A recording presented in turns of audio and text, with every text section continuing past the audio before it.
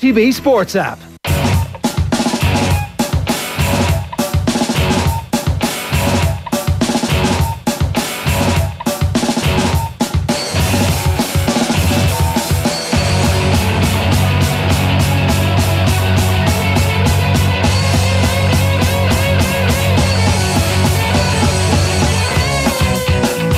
OTB AM with Gillette in association with Movember. Effortless shave, magnificent modes. 7:30 on this Tuesday morning on OTB AM, brought to you with Gillette in association with Movember. Effortless shave, magnificent mow. You can sign up or donate now at Movember.com. We've reached the halfway point of the World Cup in Qatar in terms of games, not in terms of days. Really special treat for you this Tuesday morning. Adrian Barry is alongside me. Morning, Adrian. How are things? Shane, how are you getting on? Keeping well, keeping well. I can't believe it's halfway there. It's mad, isn't it? Insane. That's we're now at the point where we have games, 2 games at 3 o'clock, 2 games at 7 o'clock as the group stages draw to a conclusion. How are you finding the whole thing so far? Like it's. I don't think we've had you on or spoken to you much. No, since. I haven't been on. Yeah, good. Yeah. I kind of spent the first few days watching everything that went. Yeah. Like, every ball that was kicked. I was watching live matches in the background. Yeah. Highlights, consuming everything I could, and then I just thought this is not sustainable. It's too much. It's just too much. And also, I was saying just for come on there, like I'm definitely the sort of person who consumes these tournaments in a way that like 2 days later somebody will go, oh, do you remember when Japan beat Germany there a few days ago? And I'm like, yeah. Daily. Some vague recollection of that. It's just with that onslaught of constant games all the time, I just find it hard to keep on top of everything. I feel like in your subconscious then you will remember it, those surprise results for all time. You will. And when the replay comes on and it takes a split second and you're like, oh yeah, okay, no. Yeah. Well, sure, the crappy quiz last week, one of the questions I got right on my way to a victory was who did France lose to in the opening game of the 2002 World Cup? Senegal came to me, but don't ask me where it came from. You got it like a bullet, in fairness. Like, that was it came from the subconscious. Very impressive. But that'll be a question in the crappy quiz in 20 years' time. Yeah. Who did Germany lose to in the opening game? Yeah. Japan, and people will remember. It's been good, and like the little upsets that have happened along the way definitely help. Like I love it's the first one that happened. I was like, yes, this is great. It felt to me that was the landing of the World Cup. Yeah, where these little sort of upsets have started to happen. Give me more. Yeah, but exactly. The Asian teams and the African teams have kind of made it. Like the likes of Morocco. The Saudi Arabian result against Argentina. Yeah. I mean, even like South Korea performing well as well. Like, Ecuador holding Netherlands, like they're all benchmarks for the World Cup that you need to have. Yeah. Now I will say I like to see that during the group stages, and then I like for that to finish at that point. Really? Yeah. I think when you get to the latter stages of the World Cup, you need the better teams, the bigger teams. That's where I'm at.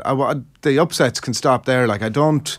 The Greece 2004 stuff is not really. You wouldn't like to see Morocco win the World Cup, no? I mean, no. You want to see the best teams, don't you? Like that's the like. Look, if Morocco, what's your dream final on paper? Obviously, like disregarding the potential paths. Yeah, the knock-ons.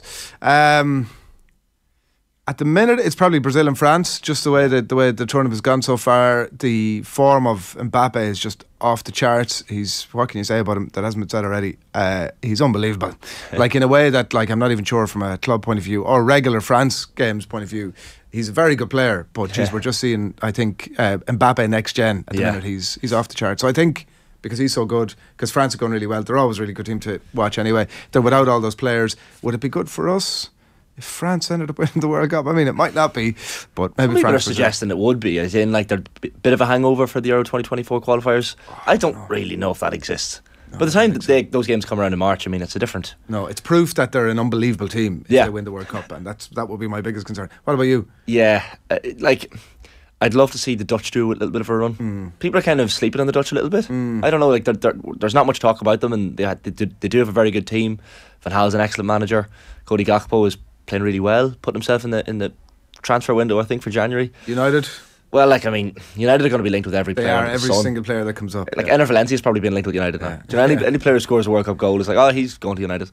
But, like, it's hard to know. I'd love to see the Dutch do something. Brazil were my shout at the start of the World Cup, unsurprisingly. I think most people had Brazil. Argentina, like, they looked a lot better against Mexico compared to the Saudi game, so I don't know, they'll probably come good as well. But yeah, England France I think is a potential pairing in a quarter-final, which could be interesting. England, anybody, let's face it, that's even tonight, like, I mean, they could. Well, yeah, it's such a shame that there isn't a bit more on it, that the Welsh let us down a bit, but If you know the unlikely scenario that if Iran and Iran, I should say, to pronounce it absolutely Iran, properly, of course. from the press conference yesterday. Yeah. Iran and USA draw, then Wales are out. And sorry, if they draw, then they can win by 4 goals to progress to the next stage. It's all very unlikely. It's hashtag permutations day Yeah. in the World Cups we've started. So yeah, that's probably the Group B. Like England 4 points, Iran. We're going with Iran. Iran. Yeah. 3 points. USA 2 points. Wales 1. That's like England obviously strongest position. So as you say, if they avoid a 4-goal defeat against Wales today, they will qualify.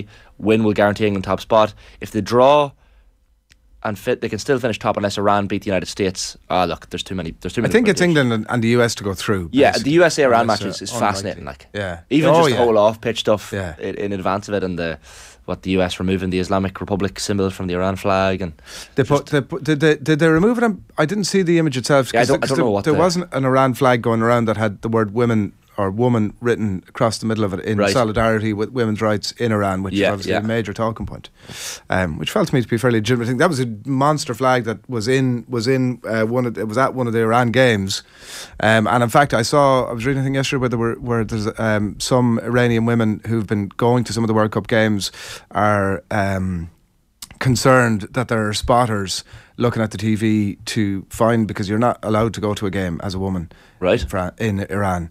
And that they're concerned that there will be action taken or whatever when they get home. So that's what you're dealing with. Yeah, madness. That's probably the game I'm looking forward to most. I can't wait for Wales England as well. But I was surprised that it took this long for a protester to invade the pitch. Like during the Portugal Uruguay match, I had a fella ran on with, I think he had the rainbow flag and solidarity for Ukraine. Ukraine on the front. And was it LGBTQ on the back? There was some. He had women's rights. Respect for Iranian women was another one of his messages. Right, okay. He was covering all the bases, of course. Yeah. But you need that again, like for a World Cup, Shane. Like it's funny because like I've been to a couple of these, the Euros 12 and 16, and like when you get there is a sense of Disneyland about everything. There's a smell of fresh paint everywhere you go. Like not even just around the stadiums, like the cities. Everywhere gets a lick of paint before these things come in, like physically literally and figuratively, exactly. And like it's all this, like, you know, the branding wrap is everywhere, and like it's on the buses, it's on the metros, it's obviously around the stadiums, it's in the city centre. There is a feel of walking around Disneyland at these things. This one feels just a little bit different. That actually I was going to call him a streaker. The pitch invader like was kind of one of the first things where you're like, oh, this is the sort of thing that happens at a World Cup.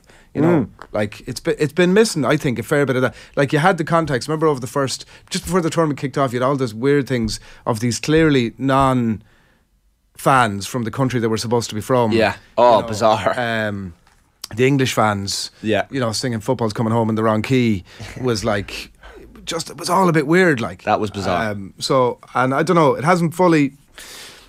And you're watching from afar, obviously, and you're watching the coverage, and you're trying to sort of figure out or interpret exactly what it's like on the ground. And I'm just not sure. Like I was reading Dan McDonnell had his first kind of postcard from Qatar yesterday in the Irish Independent, and he was like, he's there a week, and he said he's there for 3 more, and he's still very much trying to gauge what he makes of the whole thing. And I think after another 3 weeks, everyone covering the tournament will be still trying to figure out, well, what is going on here, because like there's areas where there's holes in the ground, and just the place just isn't ready. Like the metro is probably the big legacy thing to come out of this for Doha, probably, because that was only built for the World Cup. This legacy stuff, there's no football in legacy at all. It's like, you know, surely London 2012 was the experience by which we all after that go, this legacy thing is a white elephant. It just it's of no significance at all. And like, but even the like, it will be interesting to see once we get down to the last 16. Obviously, you've lost a whole pile of teams out of it, and then you're losing more teams as you go. It certainly narrows the focus. Will we see more? Will the stadiums get a bit more full now or less full? Like, I mean, there's been a Brazil match yesterday that's half empty. You know, like, and they've probably sold tickets. They've probably sold whatever requirements. But the half-empty stadiums at World Cup is not a great look. Like, I mean, you're watching that reeling in the years in 20 years' time, going, what the hell was that all about? Yeah, why are there empty seats at the World Cup? Doesn't make sense. We did touch on the Portugal Uruguay game. Ronaldo trying to steal Bruno Fernandes. What do you reckon? I mean, he didn't touch the ball, did he? Piers Morgan was tweeting after the match.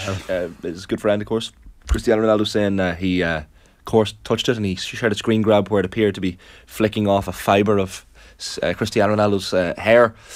I mean, the ball didn't move. Very, very hard. Richie Sadlier put it best on the panel last night that I've seen it, where he analysed it and said if Ronaldo wasn't there, his two takes were, if Ronaldo wasn't there, then the keeper would have come out and made an easy save, but also he didn't touch the ball. Fair. It's actually impossible to tell, and I'll tell you how impossible it is to tell. If you look at the Irish Daily Mail this morning, right, on the back page it says "pull the other Ron," right, and you've got a photograph here, and there's clearly, you may not be able to see it there, but I can tell you, a gap between the ball and his head, right, and the caption says, "Mind the gap, Ronaldo claims Portugal opener, but he didn't get a touch." That's the Irish Daily Mail back page. Yeah. Don't go too far, right? Clear as mud. Flick inside in the same paper, the inside page, and you've got a photograph of Ronaldo's forelock glancing the touch of the ball there, right? I mean, and the caption says, "Close call. Ronaldo appears to get a touch, but the technology disagreed." So I mean, that's it in a nutshell. That kind of but I have to say, I mean, you see, the thing is, it's hard to separate I really don't want it to be his goal from reality, which is most people's opinion. If that photograph is real, and photographs can't be, ball could be gone past him a little bit there, and it looks like it's touching it, so it's really hard to tell. I heard somebody saying there's only one person who knows whether he's touched the ball or not, and it's Ronaldo.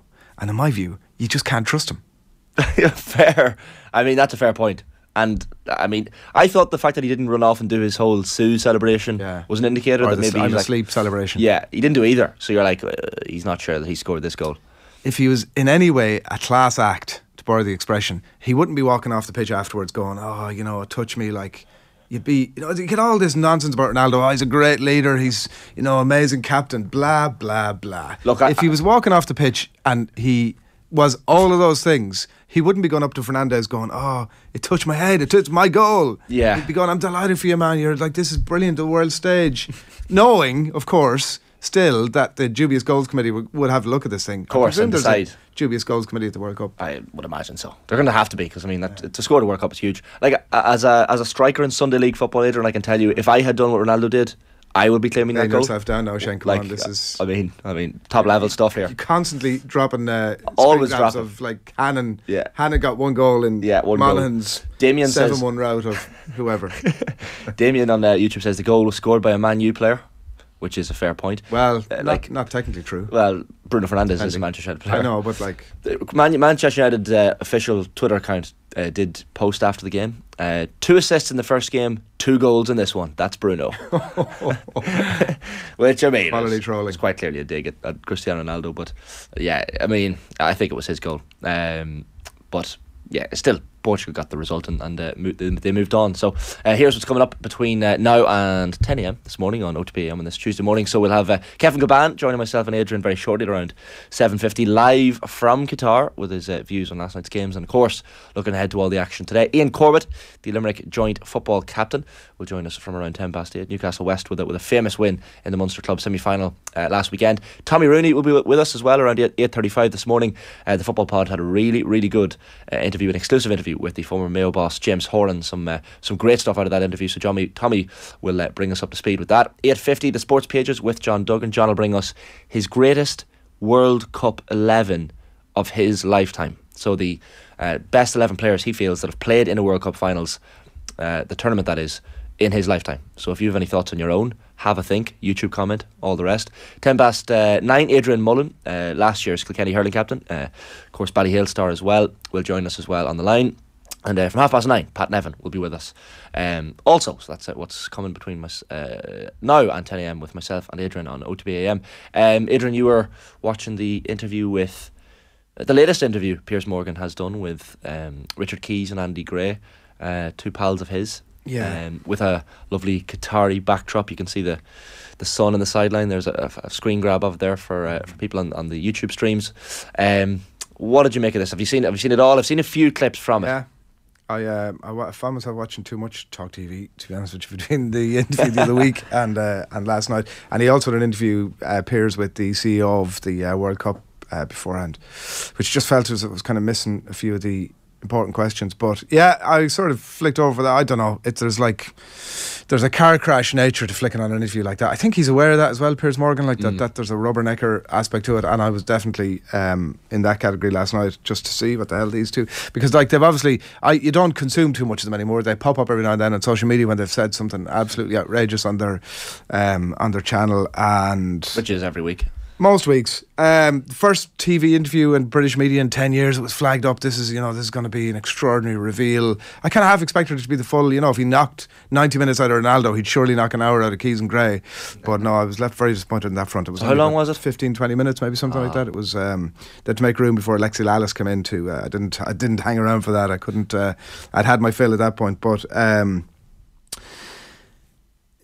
It was a bizarre one, and it was like, why have you decided to sit down with me now? Was the sort of opening gambit, and you kind of expected that to set the tone, and it kind of did, because it was basically a bed of sand. It was like, well, we agree with a lot of what you have to say, Piers, and it wasn't, this wasn't an own goal. Once you asked us to come in, were we definitely going to do it? We had to give it some deep consideration, and it was like a pick around their lives, particularly around the time that they got sacked, obviously, post their sexist comments and the mental anguish that they went through at that time, and it seemed to particularly affect Andy Gray very significantly, and Keys did say as well that he was having struggles with his mental health at that time. There was clearly a big anger.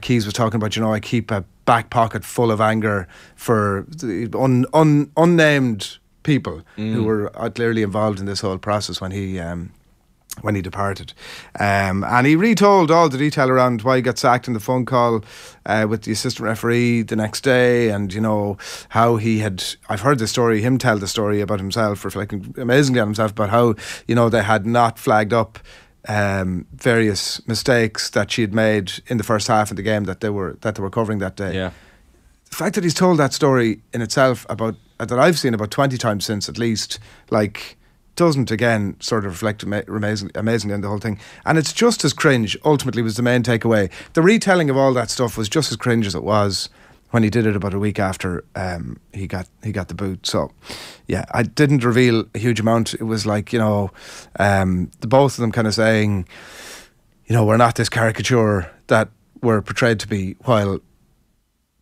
coming across like exactly all the perceptions that you have of them. Yeah, my main issue with them, and it's probably the same with the Ronaldo one, is like Piers Morgan is not a journalist anymore, if he ever once was. I mean, the opening question to Ronaldo kind of summed it up as well. He's like, what was that one? Why are you here? Why are you doing the interview? And Ronaldo's like, because I really like you. Piers like, I really like you too. Oh yeah. It's like, they did everything but hug and kiss, and it was like, I mean, it kind of similar in the Keys Gray when it's like he's facilitating people to tell their side of the story without challenging anything. There's no challenging questions from Piers Morgan on any interviews anymore. No. So it's kind of it's hard to stomach them. You'll still watch them, as you say, because sometimes the clips pop up in their box office, and you're like, well, I'm gonna watch this. Unfortunately, you can't help it. Well, I hope that's the last time I'm drawn into that quarter. Andy Gray, what because it comes up about the human rights abuses in Qatar and their treatment of women and gay people. Well, what could Qatar do better? More golf courses, guffaws, Andy Gray. It's like, just the lack of self-awareness around that stuff is exactly, I think, why they're in the position they're in. Yeah. And Keys, would you come back to British media if you got the opportunity? To which there's like a long pause and the very obvious answer afterwards that he would. But I mean, I'm just not sure that there'll be anybody there that'll be willing to take a gamble on him at this stage of his life. But yeah, I don't know. If you haven't seen it, don't bother. Yeah, it's only 15 minutes. You're not missing out. You've been, I was going to say reading / listening to Roddy Collins's autobiography recently. Enjoying it? Yeah, really enjoying it. Yeah. I bought the audiobook. I'm not really a reader. See, I can't. I have to read a physical book. Do you? I can't listen. Like even Matthew McConaughey's book, Green Lights. I was like, if you're going to listen to any audiobook, it's going to be in Matthew McConaughey's voice. But I had to read it. No. I got drawn into audiobooks with Sinead O'Connor's autobiography last year, right. and she read it, and I just thought, wow, that's that is pretty much the benchmark, because like she reads extraordinarily well, and fair. As does Roddy Collins, and he's really authentic in terms of his delivery of it. I believe Kathleen was saying before he came in that he has said that he didn't enjoy the whole process of didn't want to do it, of reading the book. I'm delighted he did. I have to say it wasn't the only reason I bought it, but it was definitely a big factor. It made it easy to just go ahead and do it, and I just can't find the time to read books with a busy household at home. So I'm like, if I'm going to be able to consume any books now these days, it's going to be audiobook. But it's really good. Yeah, it's really good on his football, his life. It just paints technicolor picture of larger than life character. Like, he's an extraordinarily. I bumped into him upstairs here. He was in for an interview, I think, with Matt Cooper a couple of weeks ago. I bumped into him upstairs. Wouldn't know him particularly well, but there'd probably be an awareness or whatever. I said, "Oh, Roddy, how are you, Adrian from Off the Ball at Loan?" And he was straight in, and he knew that. He knew it off the top of his head, and he was straight in, and we had a great chat about Clone Town, who he's a great association with, as he does with Monaghan. But you get a great sense of him, you get a great sense of his family, you get a great sense of his life in football. It's just coming towards the end of the Carlisle days, where I'm about 2/3 of the way through, and I wasn't aware there's a real depth of the telling of the story around the relationship between himself and John Courtney, who had bought Carlisle after a time when Roddy was managing there, which is the subject of the documentary, of course. And I will on the back of this go and watch that at some point. But so many good strands. I remember when Roddy took over Monaghan United first, and he came into the club. I was borderline on the Monaghan United under-19 squad at the time. Okay. And of course, Monaghan United senior team were in the League of Ireland, and he was kind of taking charge of the under-19s, to see is there a certain amount of players that can come through. I remember the first training session where Roddy came down, and he was trying to, terrible with names, trying to remember players' names, pointed at me, and I was up front, and he said, "I'm going to call you Ian Dowie." Wow, I mean, that's not a compliment. And I knew straight away who Ian Dowie was, and I was like, that is not a compliment. In it's any like front. getting called the carbon monoxide canary and the crappy quid. I was like, I don't know which. I'd rather go with the canary. I'd rather be called the carbon monoxide canary than Ian Dowie. He has some great stories. There's some brilliant stories in it, brilliant anecdotes, and some of them clearly he's been telling for years, and they're finally honed. There's one about he takes a few gigs in England at various points, but one of the gigs he goes into, and he doesn't know too many of the playing staff, and he goes up to this big lad, and he's like, listen, you've got great physicality. I'm looking for a player a bit like in the mould of myself, who's looking to bully a few players, a good strong number 9, can head the ball in the back of the net. So listen, I'm all in on you. And the player sort of nodding and agreeing with him, and he's like, yeah, fair enough. And then Roddy goes back and looks at the sort of details of the playing staff, and he'd been talking to the first choice goalkeeper, who was just too polite to say to him, listen, that's not for me. But there's great detail. Do you know there's great detail around the Steve Collins world title fights, the stuff down in Mill Street, his own journey from, he was managing up the north at that time, he'd get a chopper down to Farm 4 and then drive on up to Mill Street for the fight. There's loads of great detail around that sort of stuff, the Tony Quinn stuff and all that I was never aware of before. So I recommend it. And Paul Howard needs a mention, because he's obviously the one that's drawn all this out, and I think I would go and get it. It's whether you're going to get it in audiobook, which I do recommend, but whichever. The only thing you're missing in the audiobook is the pictures. Yeah, well, that's the thing. It's nice to be able to give it a bit of context. I like the smell of a new book. Do you? Yeah. Well, this is a whole other level of weirdness now. This is a strange level of weirdness, but just something about reading a book, I think, is good for the head. Yeah. The audiobooks is good. If you have time in the car or on a walk or something, audiobook makes sense. Yeah. So that's fair. Now, 7:53 a.m. on this Tuesday morning's OTB AM. Thanks to our partners at Gillette, we have a great prize to give away. Head over to our social channels for a chance to win a Gillette Labs heated razor. A great prize for you or the family this Christmas. Just nominate your heated moment of the weekend for your chance to win. Okay, live to guitar this morning, and Kevin Kilbane is with us. Morning, Kev. How are you? Is it morning? It is morning over there. Oh yes, it's too early. It's still early in the morning. 10:50 now. Morning, Shane. How's it going? Adrian, how's it going? Kev, morning to you. Keeping well. We've been discussing Ronaldo's goal/no goal last night, but I think it's Bruno Fernandes's goal, isn't it? Yeah, I think so. I only caught that on the TV. Yeah. He looked it, didn't he? It didn't look like he got any. Well, you always look at the ball, don't you, when they slow it down, and you can see some sort of change in the movement on the ball, and it didn't change, did it? It was definitely Bruno Fernandes's goal. It looked like it anyway. 100%. It was. How does the remainder of your tournament shape up now, Kev? With the games, like how do you approach the last round of games? Yeah. Are you going to pick and choose which games you get to go to, or how does it work? No. I'll be on every day now, every single day that the games are on now until the end of the tournament. So last night I was able to get to watch Brazil, so I went and watched Brazil and Switzerland last night, which was great. And then now it'll be all studio apart from the Canada game. So we'll be doing the Canada game again, but they play Morocco in a couple of days' time. But every other day apart from that will be tonight. we're doing the I'm on the USA England game tonight, and the Wales Iran game. We're doing that game as a set. No, that's not right, is it? It's England Wales. Sorry. Yeah. England Wales game tonight, and then the following night. I think we're on the earlier kickoff. So it's just kind of going to flip between the two. But we're just going to take 2 games. But we can obviously only because of the 2 that's been played together. You're going to have to try to keep an eye on both games, which. It's not always ideal, actually, when you're trying to analyse the matches, but it'll be fine. It'll be fine. It'll work out well. The England-Wales game, like, of course, England essentially 1 foot into the last 16 regardless, but it'll still tell us a little bit about where they're at in terms of performance, because the USA game was... it was surprising to some people. I guess there was an expectation that England would maybe go and win that match and kind of go into the last game not needing much at all, but USA put it up to them. Yeah, they did. They did put it up to them, and I think you're right in saying that it'll show us a little bit where England are in this game. It's what's he going to do? What is Southgate going to do? You know, there was talk in the last couple of days, wasn't there? He's going to bring Foden into the side. I mean, I was talking to the guys last night, talking to Joe, and I just said that you can't believe in that type of game against the US. If you've seen the US and how they play, the high pressurised game that they do actually play. It's in the wide areas where you've got to bring the better players in, and you would have thought that game especially would have been ideal for Trent Alexander-Arnold, but he clearly just doesn't want to play. What's the point in putting him in the squad? What's the point in having him in there if you're not going to try to use your squad for certain games? And that would have been the ideal chance, I feel, but it wasn't to be in that one.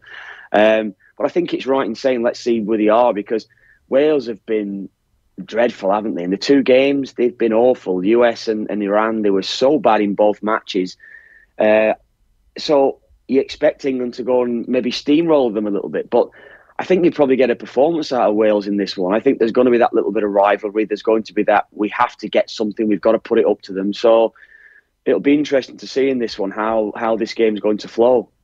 It was interesting, like I was reading the back pages this morning, and Gareth Southgate was kind of asked in one of the press conferences about the famous/infamous clip of Wales players from Euro 2016 celebrating Iceland's win over England, and he was basically asked, was it a motivating factor? And he said, I couldn't say.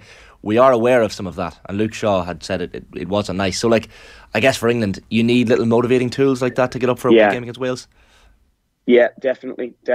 I know we saw it the other day, didn't we, with Croatia and Canada, when John Herdman had said what he'd said, F Croatia, and all of a sudden Croatia, we're in a bit of a hole. Dalic is under pressure. He's getting questioned on his team selection, and you use anything you can just to get you through it, and they did it. England will do it again. I think we had done the same as Irish players, seeing England get beat against Iceland. I have to say that. I know I would have done.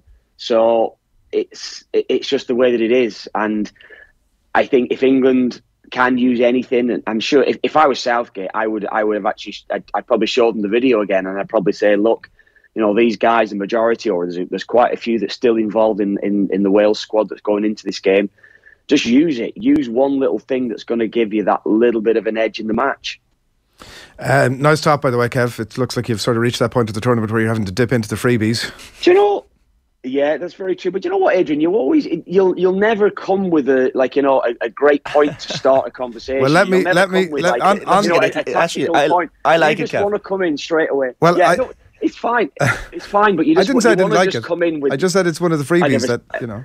I'm not talking about whether you like it or not. You're not starting a conversation with, Kev, I saw Brazil the other day. They were playing in a certain way. It was great to see them. What did you think of that? It's to come in with something. Let's get into that. Something negative. Pre-tournament, you I want to loop back to England, Wales, but you've drawn me out now. Pre-tournament, you said that the US were brutal, that they weren't going anywhere fast, and they've obviously pulled off a draw against Wales and a draw against England. If it goes with odds, they'll get past Iran today. Did I say brutal? Progress with some version of that. So you're accepting. You have to accept at some point here that you were very good. You were wrong about that. Not very good. No, not very good. What did I say about them? And I think Shane maybe even backed me up. I said they don't create chances. They've got a lot of energy in the team. Tyler Adams, top-class player.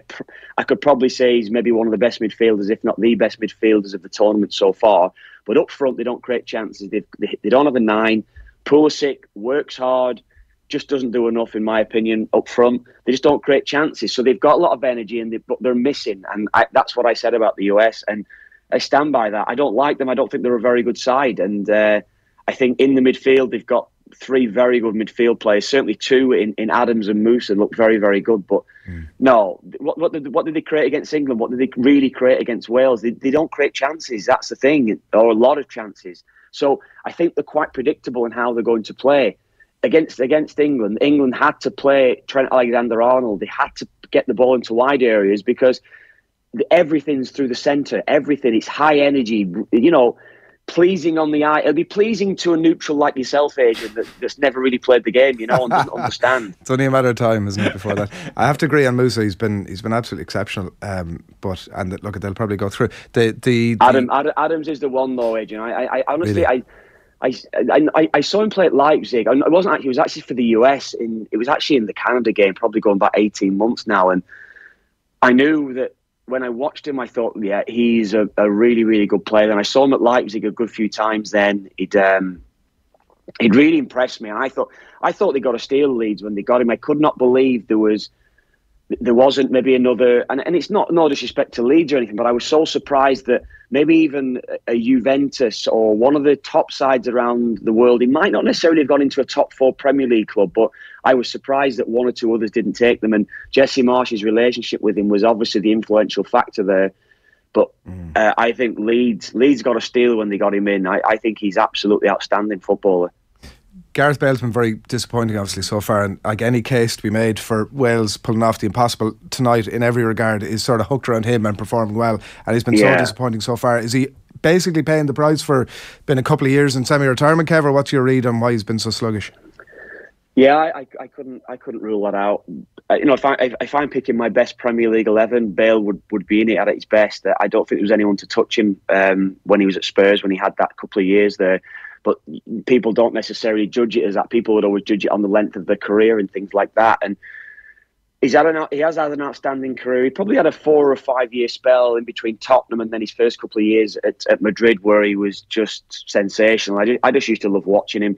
But he's well past that now. He is, and I think it's harsh to judge him at times because of the injuries as well that he's had. Because he's never really been fit properly for probably about 3 years, maybe even 4 years at this stage. And when he turns up, when he plays, he's still going to have his moments because of the ability that he has.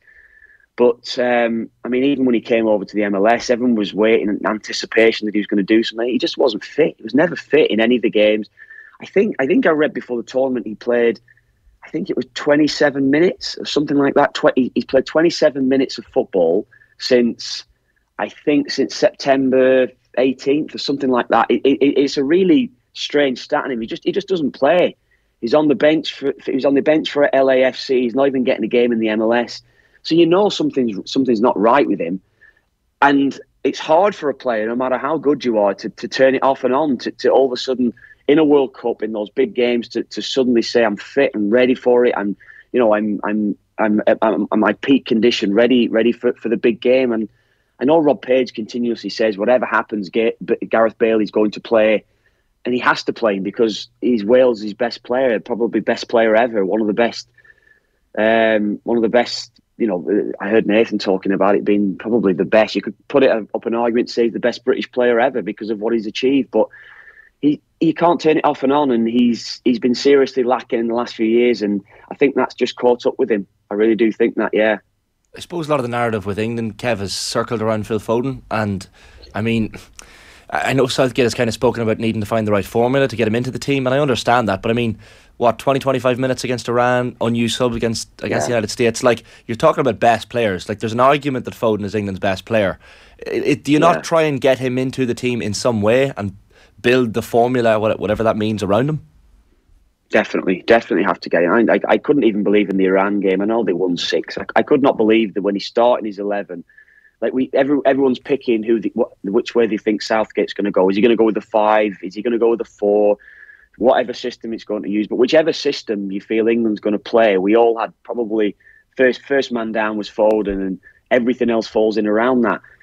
I thought he might have even started him in the second game against the US. I thought he'd have changed things up. Virtually every nation has made changes after the first game. France were brilliant, made 2 or 3 changes.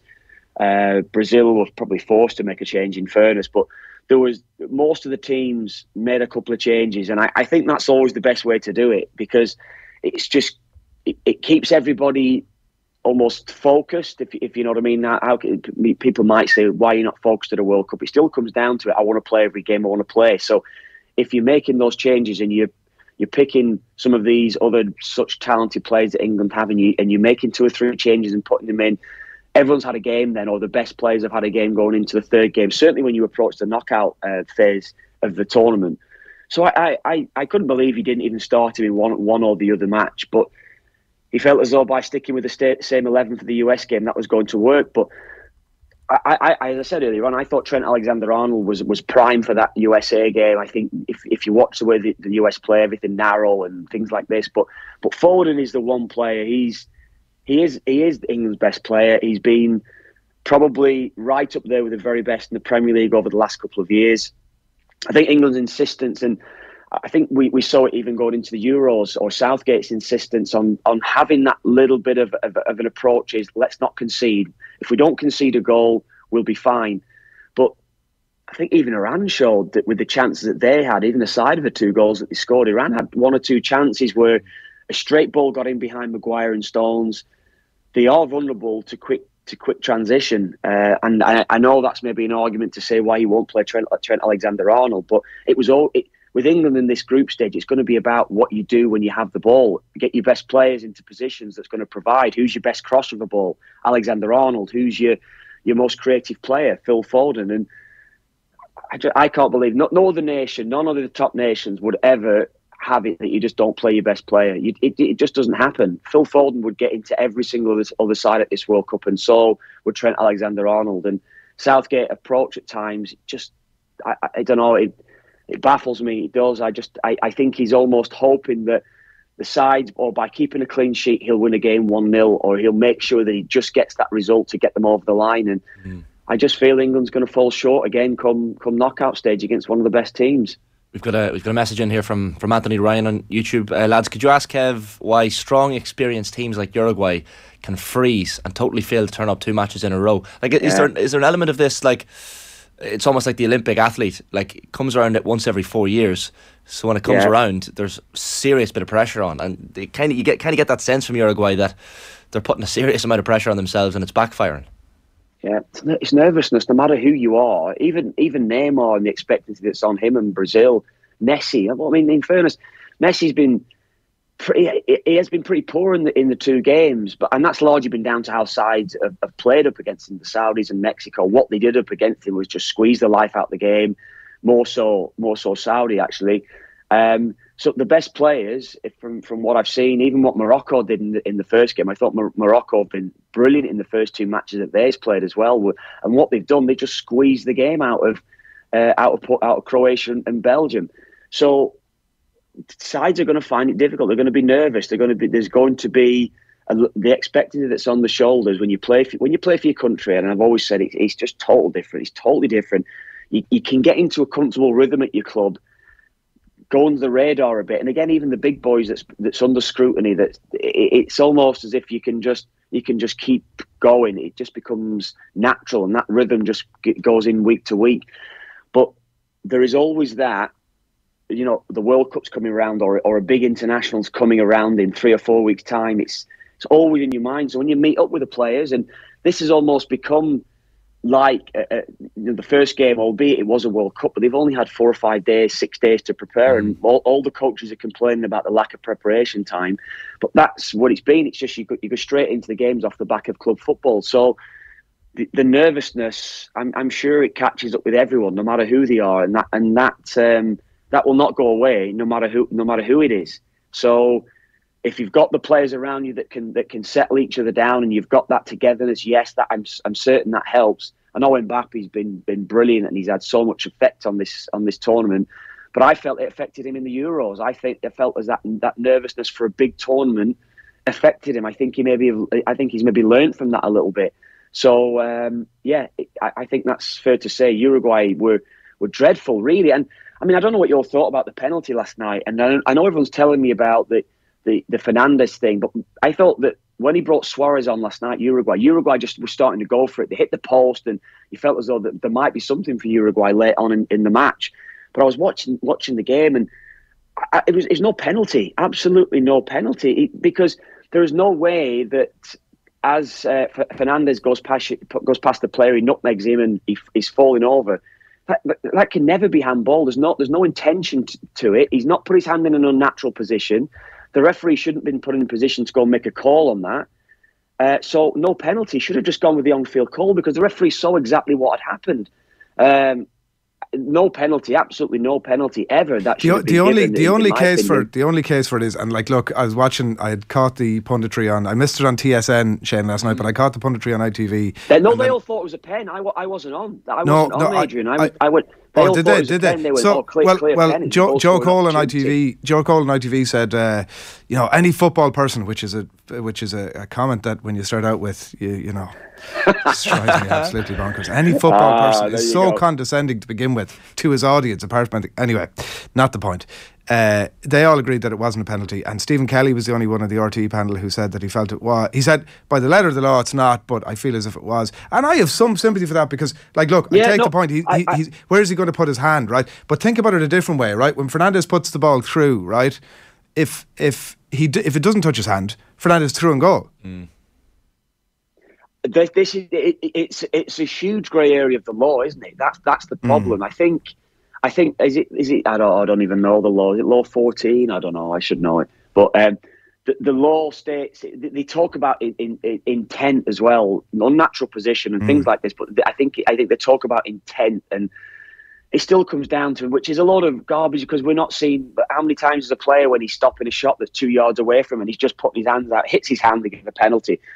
How can that be intentional? There's no chance it can be. He's just reacting to someone that's shooting. So in that respect, it should never have been given. But I know what Stephen's saying. I think this one is. We've probably never really seen this type of its kind before. So it's football. The game will always throw up this type of scenario where we go, we've never seen that type of thing before. But in my opinion, it should never have been given. But I understand what Stephen's saying, because as I say, it's denying that goal scoring opportunity.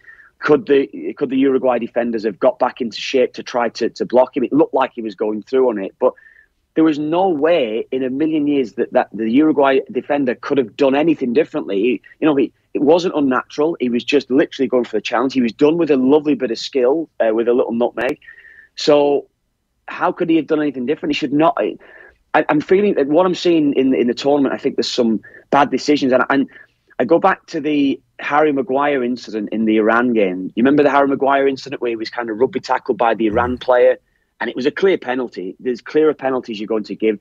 It wasn't sent for review. And then the Iran player in later on in the match that had his shirt tugged, was it Stones? I think it was. I'm not too sure whoever it was. Had his shirt tugged. And probably it was definitely a way less incident, or way less of a foul than Maguire, but they give the penalty. And I think that Maguire set the tone for what referees are saying. I think there was maybe something that was mentioned to say, look, we can't be getting these sort of decisions wrong. We'll review everything. And there's been a couple. The Ronaldo one the other night as well. Ronaldo's fallen over. There was one in the Qatar game, the Qatar match, where there was a slight touch. It was a slight touch on the calf. The guy's just fallen backwards. It's not a pen. Just because there's contact in the penalty area, it doesn't necessarily mean it's a penalty. So I think they're being mistaken in the judgment now, maybe down to what was said around that Maguire penalty. And so that's what goes back to that one. I can't see it, Adrian. I don't think it's a penalty, and I don't think the referee was helped, and I don't think the referees are being helped by who's in the VAR booth, because they're asking the referee to review it, and when you're asked to review it, you second guess yourself, and you feel as though you have to overturn the decision that you've made on the pitch. Just finally, Kev, before we let you go, Messi to Inter Miami is being discussed and talked about potentially, whether it's after the World Cup or maybe towards the summer. This would be the highlight of Messi's career, wouldn't it? Being managed by the great Phil Neville. By the great Phil Neville, I know. It's going to be. There's been talk of it for a long time. I think his family live in Miami, don't they? I think his dad or he has a place in Miami. So it's been talked about for a long time that he's going to be joining Miami. There's probably only 3 clubs that probably would have taken him, and Miami would have been one of those. So I think it'd be great for the league. It will be. I'd like to have maybe seen him play try to win a Champions League for another 2 seasons, maybe just play at that real top elite level for another couple of years in Europe before that move would have taken place. He's not young.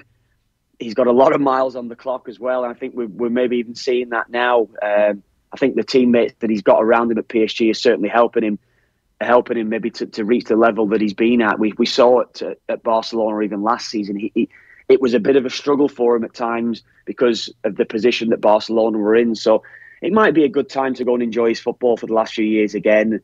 I think there'll be less pressure on him. I think he will certainly be less recognisable, I think, certainly playing in Miami than he will be anywhere else in the world. So I think it'd be good for him if he wants that sort of quieter lifestyle, because the league is very, very different from anywhere else in Europe. Yeah, he'd be playing alongside a former Republic of Ireland underage international. Who's that? We've thrown out to our MLS expert, the one person that we could get in the line that would know an MLS squad inside out. Shane, he's throwing you under the bus here, Kev. Oh, yeah, I think a great football that? person like Kev was going to know this one off the top of his. Who's that? Well, Gonzalo Higuain he announced his retirement. No, he's not a former Ireland international. Higuain, no. I'm just talking about the squad. You're doing a Nathan Murphy on it now. You're spooling through the information you know, which has no relevance to the answer whatsoever. Yeah. I'm asking. I asked you the question. Links to the manager. Oh, his son. Yeah, Phil's son, of course. Yeah, Harvey. Harvey Neville. Yeah. He had one appearance that he won at 19, something like that. Kev, football man Adrian Barry came out with this one this morning. Football man, yeah. Football. You can read all the stats you want. It's good. The ultimate insult. Kev, great stuff as always. We'll check in across the next couple of days, Kev. Yeah, good stuff. Cheers, lads. Good luck. Kevin Kilbane there, of course, on the line live from Qatar. We'll be with Kev, of course, as I said, across the next couple of days. Comment in from Dennis Ryan. Is noted Sunday League striker Shane still hopeful for Fred as possible player of the tournament? Interesting take. Well, Dennis, I did not say Fred would be player of the tournament. I, in fact, said Casemiro will be player of the tournament. Oh. So that was You're saying that with a smugness that suggests that might still happen. I mean, it could do. That was a good goal yesterday. He's been pretty good. He's been pretty good in every game. He was very good. Did he mean that goal yesterday? I know it took a slight deflection on the way in. Maybe, yeah. I just feel like he's look, if Richarlison keeps banging in the goals, he'll be player of the tournament if Brazil win the tournament. But yeah, I think there was a great moment on the big screen during the Brazil game. R9 Ronaldo pops up on the big screen and pulls to the fan with the 2002 Ronaldo haircut. Him and Roberto Carlos sat down. Class, like mopping their brows, watching the game. Unreal. Nice life. 17 minutes past 8 on this Tuesday morning's OTB AM. Braeburn Coffee is the official coffee partner of OTB. The festive season is officially here, so why not enjoy a shot of gingerbread goodness in your Braeburn Coffee today? Available at Apple Green locations nationwide. Now, after this very short break, we'll be joined by the joint Limerick senior football captain Iain Corbett, fresh from Newcastle West, qualifying for their very first Munster final since 1987. Back in a sec. OTB AM. This is OTB Sports Radio. From the good, Neymar can push the ball between your legs because he just sees things. To the not so good. Hold on, this now affects football. We'll have to find another way to protest like it was that bad. That's right, it's the 2022 World Cup. Off the Ball will bring you the best insight and analysis, as well as the big stories off the pitch from the World Cup in Qatar. All 11 players from both sides walk on the line back. Send us all off. Good. Subscribe to the OTB Football Podcast feed now. OTB AM with Gillette in association with Movember. Effortless shave, magnificent modes. 18 minutes past 8 on this Tuesday morning's OTB AM with myself and Adrian. Delighted to say the Limerick joint senior football captain Iain Corbett joins us on the line now this morning. Morning, Iain. How are things? Morning, lads. How are you? Keeping well. We're keeping well. Thanks for joining us. Big weekend last weekend for Newcastle West, your club. Famous victory. So it had to go to extra time against Clonmel Commercials. But any win against a team of that calibre, I mean, you're going to take it. Yeah, look, it was a great day for the club. I suppose for the last few years, kind of this group, we've had a few near misses in Munster club. We lost to two eventual winners in the first round. So it was great to get over the line. Like, we knew how good Clonmel were after their performance against Nemo, but went up there with plenty of belief, and thankfully we got over the line. Just about, but we got over the line anyway. So, as I said, first Limerick side to reach the Munster Senior Football Final in 14 years. And of course, you'll contest the Munster Final for the first time since 87. So it's Kerry's O'Reilly's on Saturday, 11th of December. So nice handy one in the final for you too, Iain. I don't think any team that comes out of Kerry is going to be handy.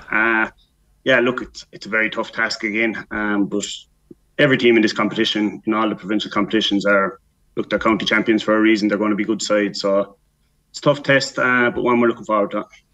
Like, it strikes me, Newcastle West, so decent sized catchment area, I suppose, Ian, for people unfamiliar with the club. But when you won that first senior club with the club in 2015, your first since 1992 as a club, like, would you have been seen as underachievers given the size of the town, or would that have been seen as a relatively normal gap?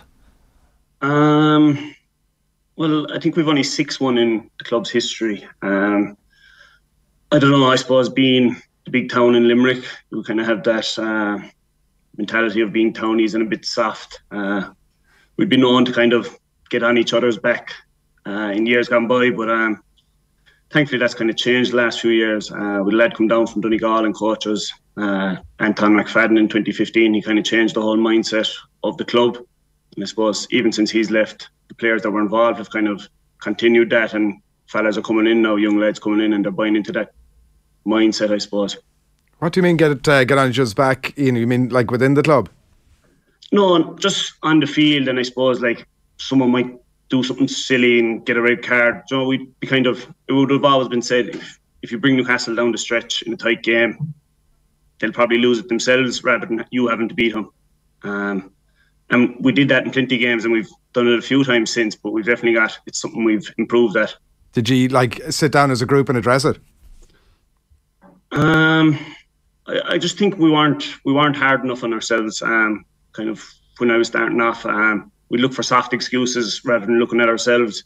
Ultimately, we're the ones on the field. You can blame management, coaches, I suppose the committee if things weren't provided, but all them things were always provided. We were always well looked after. So we just had to really look at ourselves, and if we were losing games, it was probably down to us. Is that stuff, because I'm sure there's plenty of club players at all levels, at all sports around the country listening in now and sort of wondering, how do you get from where you were to where you're at? Like, is it an easy fix? Is it like a deep cultural thing? Does it take a bit of time? I wouldn't say it's easy. Like we really, really trained hard. Anton would have been involved with that Donegal team in 2012, and I think he brought a lot of that training down. Like, we were out running in the field, like when there was no lights, it was pitch dark, and you could just see someone in a high-vis jacket at the line, and you had to run to that line and back. So it's just real. I suppose we really worked hard, and we knew we had that in the bank. So when games were in the melting pot, we knew we had that work done, and that kind of brought us over the line. And I think even in the last few years, it's something we've even improved further. We've become pretty good at winning tight games or just about surviving. And the last 2 games, we'd kick a score with the last kick of the game to get to extra time. So it's definitely a strength of the team. That's definitely a positive to take in. You feel like, and even I remember you speaking before about the 2015 Munster quarter-final against Clonmel again, where you're 4 points up with 5 minutes left, and then you squander that lead, and Clonmel go on to win the Munster Championship. Like, you know, I'm sure you're not thinking about it directly when you're in normal time or in injury time at the weekend, but to go from that back in 2015 to dominating the stakes in injury time and the scoring when it really mattered last weekend must be quite nice when you think back to the disappointment of 7 years ago, for example. Yeah, look, that was a tough day to take. We had the game won probably, and we just let it slip, and that was probably experience. It was our first time, everyone on that field that day from our club anyway. It was our first provincial game with a club, and I suppose we just froze coming down the home stretch. It was a bit different the weekend. We were the ones coming from behind and had to get the last gasp equaliser. But I suppose we just knew, going into the game, that no matter how far ahead we got, Clonmel could just turn it on. They did that just before half time. We were kind of comfortable. We were up 3 points, and they got 1-2 in about 3 minutes. But we responded well to that. Got a score before half time and got the first score after half time. It was nearly like a World Cup match at the end. It was like 5 minutes of added time and then another 3 after that. It was like they were pulling from nowhere, and you weren't complaining too much. Obviously, when Rowan O'Connor kicked the equaliser, were you aware of the clock? Like, given the context of everything you've just been talking about, were you aware of the clock? Were you thinking about it? Were you talking about it? Yeah, like, we got a chance just before that. Emmett got through and it just dropped short, and I knew there was about a minute left, and Clonmel went down the field and we got a turnover, and then I suppose they were kind of just just stop them. So it ended up getting 2 black cards, and there was kind of, the ref was dealing with a few things. So I knew it was gone over the 5, but I knew there was still time to be added.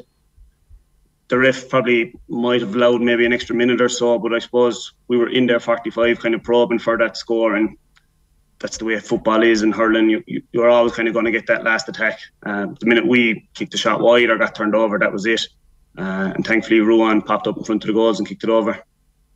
The club, Iain itself, Newcastle West, like, is it as Limerick is very much becoming a dual county as at the moment. I think last year was the first year both the football and hurling teams have been in the Munster final for quite some time, decades in fact. Like when you're starting off with the under 7s, under 8s on a Saturday morning or whatever with Newcastle West, are you playing both? Did you pick one? What was the scenario in the club, and what's it like today? You'd play both, the whole way up. Both groups are usually kind of trained by the same people. You might have 1 or 2 different coaches in for hurling or football. We've about 14 dual players. Right. So we've a big crossover, and that was very difficult during the early parts of the year because Limerick plays a lot of games. Like we had 5 group games of football, and the hurlers had 7 group games, championship games. So that was really tough on the lads, but we've the same manager over hurling and football, so Jimmy managed that well. And I suppose in Newcastle anyway, there'll definitely be a big emphasis on both football and hurling. I'm looking at the team, and I guess at club level you need those. Well, you need the young lads coming through, but you need the wily veterans as well. And Mike McMahon comes to mind, like 1-3 man of the match in the county final. That, like, I know he turned 37 quite recently as well. So you look at players like that, I'm sure, Ian, on the team, and you're thinking that's why you need lads at club level to maybe give that extra year or 2 if they have it, because I mean you can't buy experience. Yeah, I think Mike's the only one on the team that would have been at the 87 Munster final. So he might tell us a few tales about that over the next 2 weeks. Look, Mike's an incredible athlete, a dual player again, played probably 9 or 10 weeks in a row of championship games. And I don't think Mike will be finished this year, or probably not next year. He just loves the club. His family is ingrained in the club. The McMahons will be a well-known name around Newcastle. And Mike will definitely play for as long as he's proving useful, and he's definitely proven useful this year so far. I've seen it with my own club as well, where you've lads like that who are big target men and tall and can catch a high ball. Strikes me like the attacking mark might have been something that maybe, went right up Mike's alley, because that sort of rule coming in just makes him a dominant force. Yeah, look, I suppose to be realistic about it, there's probably not many men Mike Mack's size playing club football. Probably gives us a real outlet. But I suppose it kind of works both ways. Teams put such an emphasis on stopping Mike, maybe having a sweeper, possibly 2 at times, that it allows the space around the middle for, I suppose, the runners around the middle to get through and create chances when teams are preoccupied with Mike. We had Billy Lee on the show, since his tenure ended with Limerick, and to look, a fascinating character and someone who's done so much, as you well know, for Limerick football. You've got Ray Dempsey coming on board now this year, and look, the links were fairly strong between himself and Kevin McStay, I guess, for that Mayo gig. But a lot of people have a lot of good things to say about Ray Dempsey when it comes to coaching. Have you had many dealings with him so far, Ian, or how's that been? Because clearly there's an excitement there. I've spoke to Ray a few times. To be fair to him, he's kind of letting the few Newcastle lads that are involved with Limerick focus on the club at the moment. He's putting no pressure on us. So I suppose we're thankful for that. Look, it was a good appointment by the county board. Anyone that is right in the mix for the Mayo job is obviously going to have strong credentials. And I suppose, look, it'll be up to Ray, his management team and the players to build on the good work that Billy has done over the past 6 years. Does it, just looking at sort of recent Munster finals, Ian, like the Drumcollar Broadford 15 years ago, you've Monaleen, I think maybe since that, but it's not often that Limerick teams are getting to the Munster final. Is that a factor for you, or is it just that's it and we'll think about that another day, but for now we need to get about the business of trying to win one? Yeah, look, I suppose we'll get a certain amount of praise for reaching the Munster final, but we're in a final to win it. That'll be the focus of the group for the next 2 weeks. Who knows when we'll get another chance to play in a final. Some of us might never get another chance to play in a club final, so we have to make the most of the opportunity while we're there. Just on Limerick generally, I wondered, on the face of it, given the size of the county, the population, you would think that they should be more regularly up in the higher echelons of football in the country, and obviously promotion promotion this year, and that I'm sure will help. Is it the competitiveness between, like, the rugby? It's obviously the city is a big soccer town. The hurling obviously coming on over the last few years. Is that the reason that Limerick are not more regularly up amongst the Division 1 teams or in the mix towards the end of the championship? Or what's your take on how they might, given what you've been talking to us a little bit earlier on about obviously how you've managed to advance things on the club level, how Limerick might advance more on the inter-county scene? I think a lot of it is probably from underage. Unfortunately, Limerick have no schools playing Corny-Vurry. They had an amalgamation there for a few years, and it was giving young lads the opportunity to play football at the highest level. But I don't know who decided it, but they decided that amalgamations weren't allowed, and there's probably no school on its own in Limerick strong enough. But I suppose when we're competing with the Corks, Kerrys, I think Clonmel have a school in it, Flannans are in it. Like, I suppose it's just us in Waterford that don't have schools competing at that level. You see it in Limerick with the hurling. For a few years there was 3 or 4 schools playing Harty Cup. So I suppose that kind of puts massive emphasis then on the academy. And I suppose underage then you've kids trying to play soccer, rugby, hurling, football. But I think it's something that's definitely improved. We're seeing lads coming through from the academy that have the strength and conditioning work done. And where when I started, I'd have had very little strength and conditioning done prior to playing senior football. But thankfully that's kind of changing, and lads are more prepared rather than needing the 2 or 3 years to get ready for inter-county football. That stuff in the schools is mad, isn't it? Like, that's should be the foundation basis for everything. I suppose, like, it is disappointing. I suppose the GA should probably be doing more. That if Limerick don't have a school strong enough, they should be allowed to join 3 or 4 schools. I think, I could be wrong, that the Waterford colleges a few years ago had some amalgamation, and it was kind of an all-star team, and maybe 5 or 6 of them have ended up with all-stars. And I suppose the powers that be, the traditional schools, probably didn't like that, and it affected all the amalgamations. Like, it'd be so beneficial for 20 lads from Limerick to be playing Corny-Vurry, but unfortunately at the moment that isn't the case anyway. I'm looking at the Division 2 teams set for next year in the league, Iain, and so yourselves and Louth, of course, promoted from Division 3. You had the Dubs and Kildare relegated from Division 1 to 2, and then you have Clare, Cork, Derry and Meath already there as established Division 1 teams at this stage. Nice handy start for you as well. You're away to Derry in the opening game, and then you have the Dubs coming down to Limerick, so some decent fixtures to look forward to in Division 2. Yeah, I think whoever's in the fixtures committee didn't really look after us too well, but look, we're going to have to play them at some stage. 2 massive games, like for Dublin to be coming down to Limerick, I suppose will draw a massive crowd. It'll give the kids the opportunity to see the likes of Brian Fenton, Kieran Kilkenny. We saw that the weekend. There was Fossa were playing a junior Munster club game, and it's sold out in Castleman. So it's great for the kids of Limerick to see these superstars, all-stars coming to Limerick and playing against the Limerick lads, and it can only promote football in the county.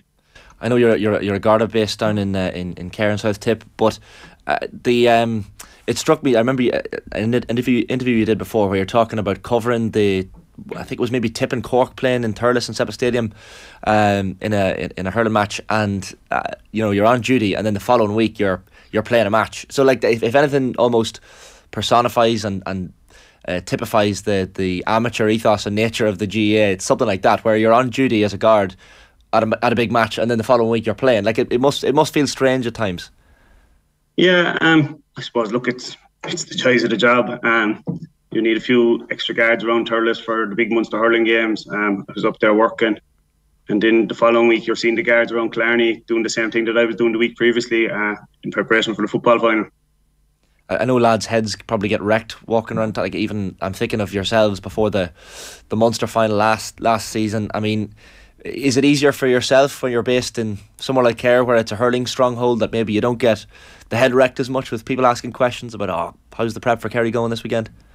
Yeah, I suppose, look, most people I work with probably wouldn't. Well, people I work with obviously know I play football for Limerick, but the people you're interacting and dealing with don't. Like, look, I suppose anyone that comes up asking you questions is probably coming from a good spot, but I suppose you can get sick of repeating the same, and so you're giving them cliche answers anyway, so they're not going to get a whole pile from speaking to you. But I suppose it all comes from a good place. Absolutely. Listen, Ian, great stuff, and really appreciate your time this morning. So Saturday 11th of December, you have the Munster football final against Kerry's, Kerrins O'Reilly's with yourselves, Newcastle West. So very best of luck, and I'm sure we'll check in after you've got the silverware secured. Cheers, lads. Thanks a million. Good man. Iain Corbett there, the Joint Limerick Senior Football Captain at 8:34 AM on this Tuesday morning's OTB AM. We're delighted to have our own Tommy Rooney live on the line this morning. Morning, Tommy, how are things? Morning, Shane. How are you doing? Tommy. Keeping well. Tommy Rooney, of course, of the Football Pod. And Tommy, you've had a big one this week on the Football Pod. We've had a long season, Shane. We're 44 episodes in, as Paddy Andrews keeps reminding me. Is this the last one? Is this the last one? Yeah, Paddy, this is the last one. And James Horan joined us for his first interview since he stepped down as Mayo boss in June. So, great to get James on. Delighted that he joined us for an hour. He was formerly of this parish. He did quite a bit as Adrian on off the ball. The last time that he stepped down back in 2014, he said back then that the tank was empty. He obviously came back for a second stint as Mayo boss, Shane. He's had a huge influence over Mayo in the last 12 years. Will I bring you a snippet or two from the piece? Please do. This almost nearly didn't happen for Mayo and James Horan. He's 38 years old back in 2010. He was not the favourite to get the Mayo job. There were 7 names thrown into the hat. Mick O'Dwyer had actually put himself forward at the time, but after a bit of a backlash in the Mayo people, he stepped back and he did one more year in Wicklow before he finished up as an inter-county manager. Tommy Lyons, the former Dublin manager, was the hot favourite. But on the night, it was a dramatic night itself. I said it could be a documentary in the night Horan was appointed. He's named as boss. But Mayo football is at a low ebb. And it nearly got worse a few months later in his first championship game. London bring them to extra time. They just about scrape over the line.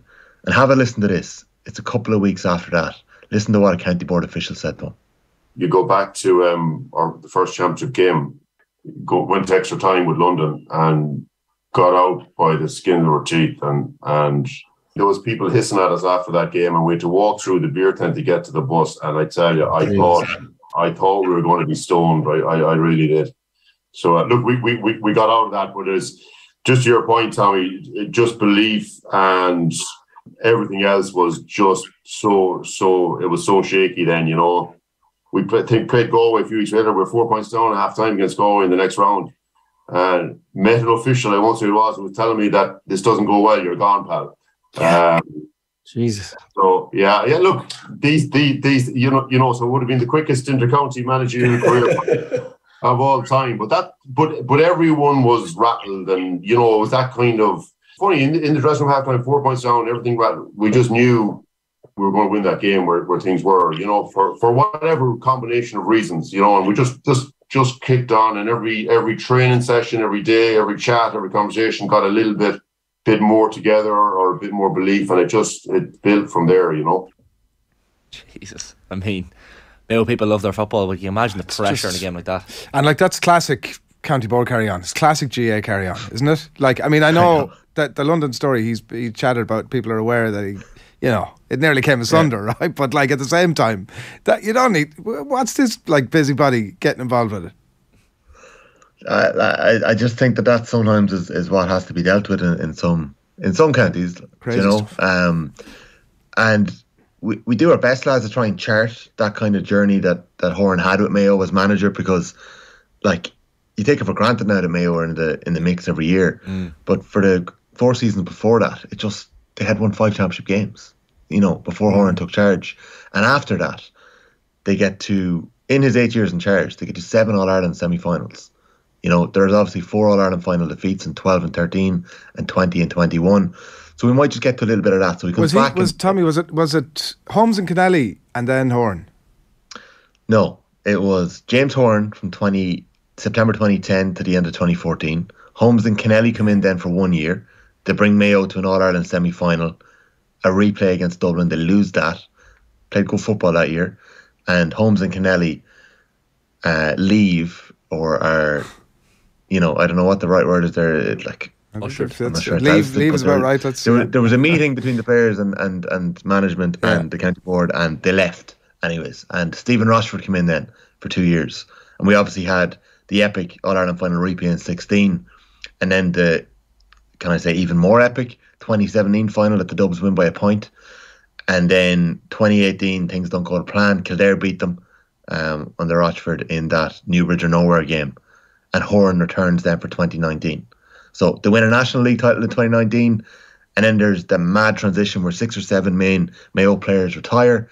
There's 7 debutants given out that COVID championship in October against Leitrim.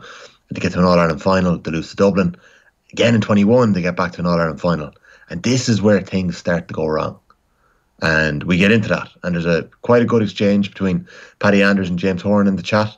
Well worth listening to. And we can have a listen to a snippet here. And it's Paddy asking James about how quickly things turn sour. I couldn't get over James. And I'd love to hear your thoughts on this. We did a show in this season, a live football pod show.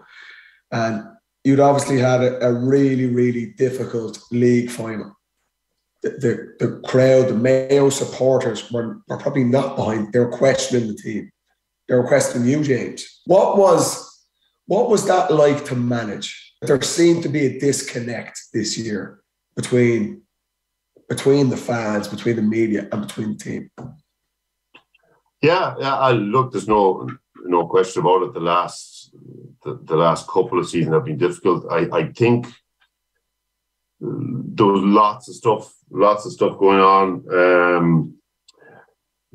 After the Tyrone defeat, where we beat you guys and we're the world's best, and everything is unbelievable, and we go out, 3 weeks or whatever later, and we don't do it, and we're the world's worst.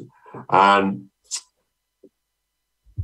I suppose there was where things were, and maybe there was, over time there was so much expectation and everything else that we'd finally beaten Dublin in Championship, and it's only a matter of time. Did Tyrone were a bad team, that beat St. Kerry in the semi-final. So it wasn't we were just going to rock up and win it. But that final definitely changed people's perception.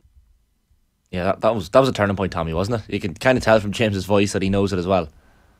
Yeah, and it's clear listening to the chat, Shane, that things do change. So it was interesting to hear that, because we definitely felt it that night in Castlebar, like we were all a little bit taken back that, God, we didn't realise how bad things were in the county at that time. So that's really interesting to hear that. So there's loads in the interview. He sat down with us for an hour, and there's bits and pieces about growing up in New Zealand and, the influence of the All Blacks and I've had them, and, a bit of a debate about Mayo's forwards and maybe the lack of scoring forwards. James didn't necessarily agree with some parts of it, and other parts he did. And yeah, there's a lot in it. So that question is often posed. Mayo don't have the forwards, and they don't have the 6 Cillian O'Connors in the team to win in All-Ireland. It's often thrown at them. So Horan disagrees? I don't think 6 Cillian O'Connors would work either, Shane. You couldn't have 6 Manzies, could you? Yeah. With 6, someone of that you level. Could have 6 Conor McManus. Maybe, you probably could have 6 I'd take Conor it. McManus. I'd certainly take it, yeah. 3 in the half back line, 3 in the full forward line. So, like, Horan and Paddy, there's a bit of a back and forth between how close Mayo came to beating the Dubs. And I won't give you the answer, but the lads settled on an answer about what went wrong. But, in Kerry, they have an ability to sort of regen their corner forwards and produce a Mike Frank Russell, and then a Colin Cooper, and then a James O'Donoghue, throw in a Paul Ganey, a Kieran O'Leary, a Barry John Kane, David Clifford appears.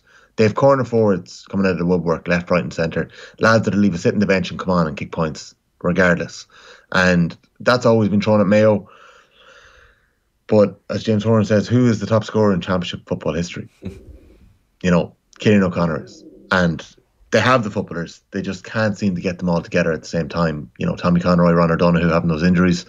And yeah, like that's just where they're at.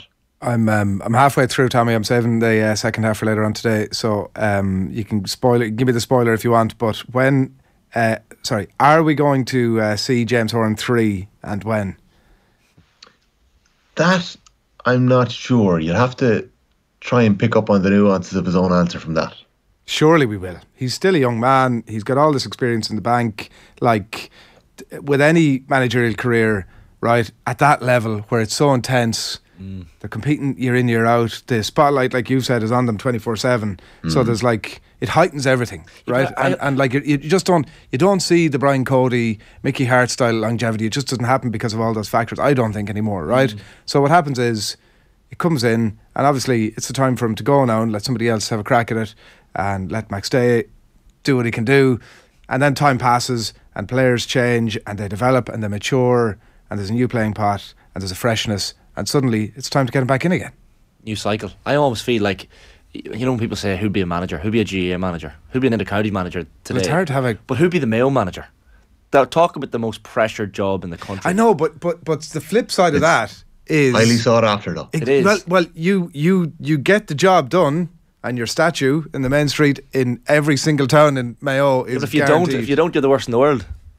As James was after that league final. I don't know. I actually think that I think that Mayo fans have come to realise over the last 4 or 5 years that actually what they've done is amazing. Like I know that in the context of losing an All-Ireland final or a semi-final or whatever, obviously you couldn't be anything but disappointed. But I think in the cold light of day, they would say they've punched unbelievably well over the last few years. That was the interesting one.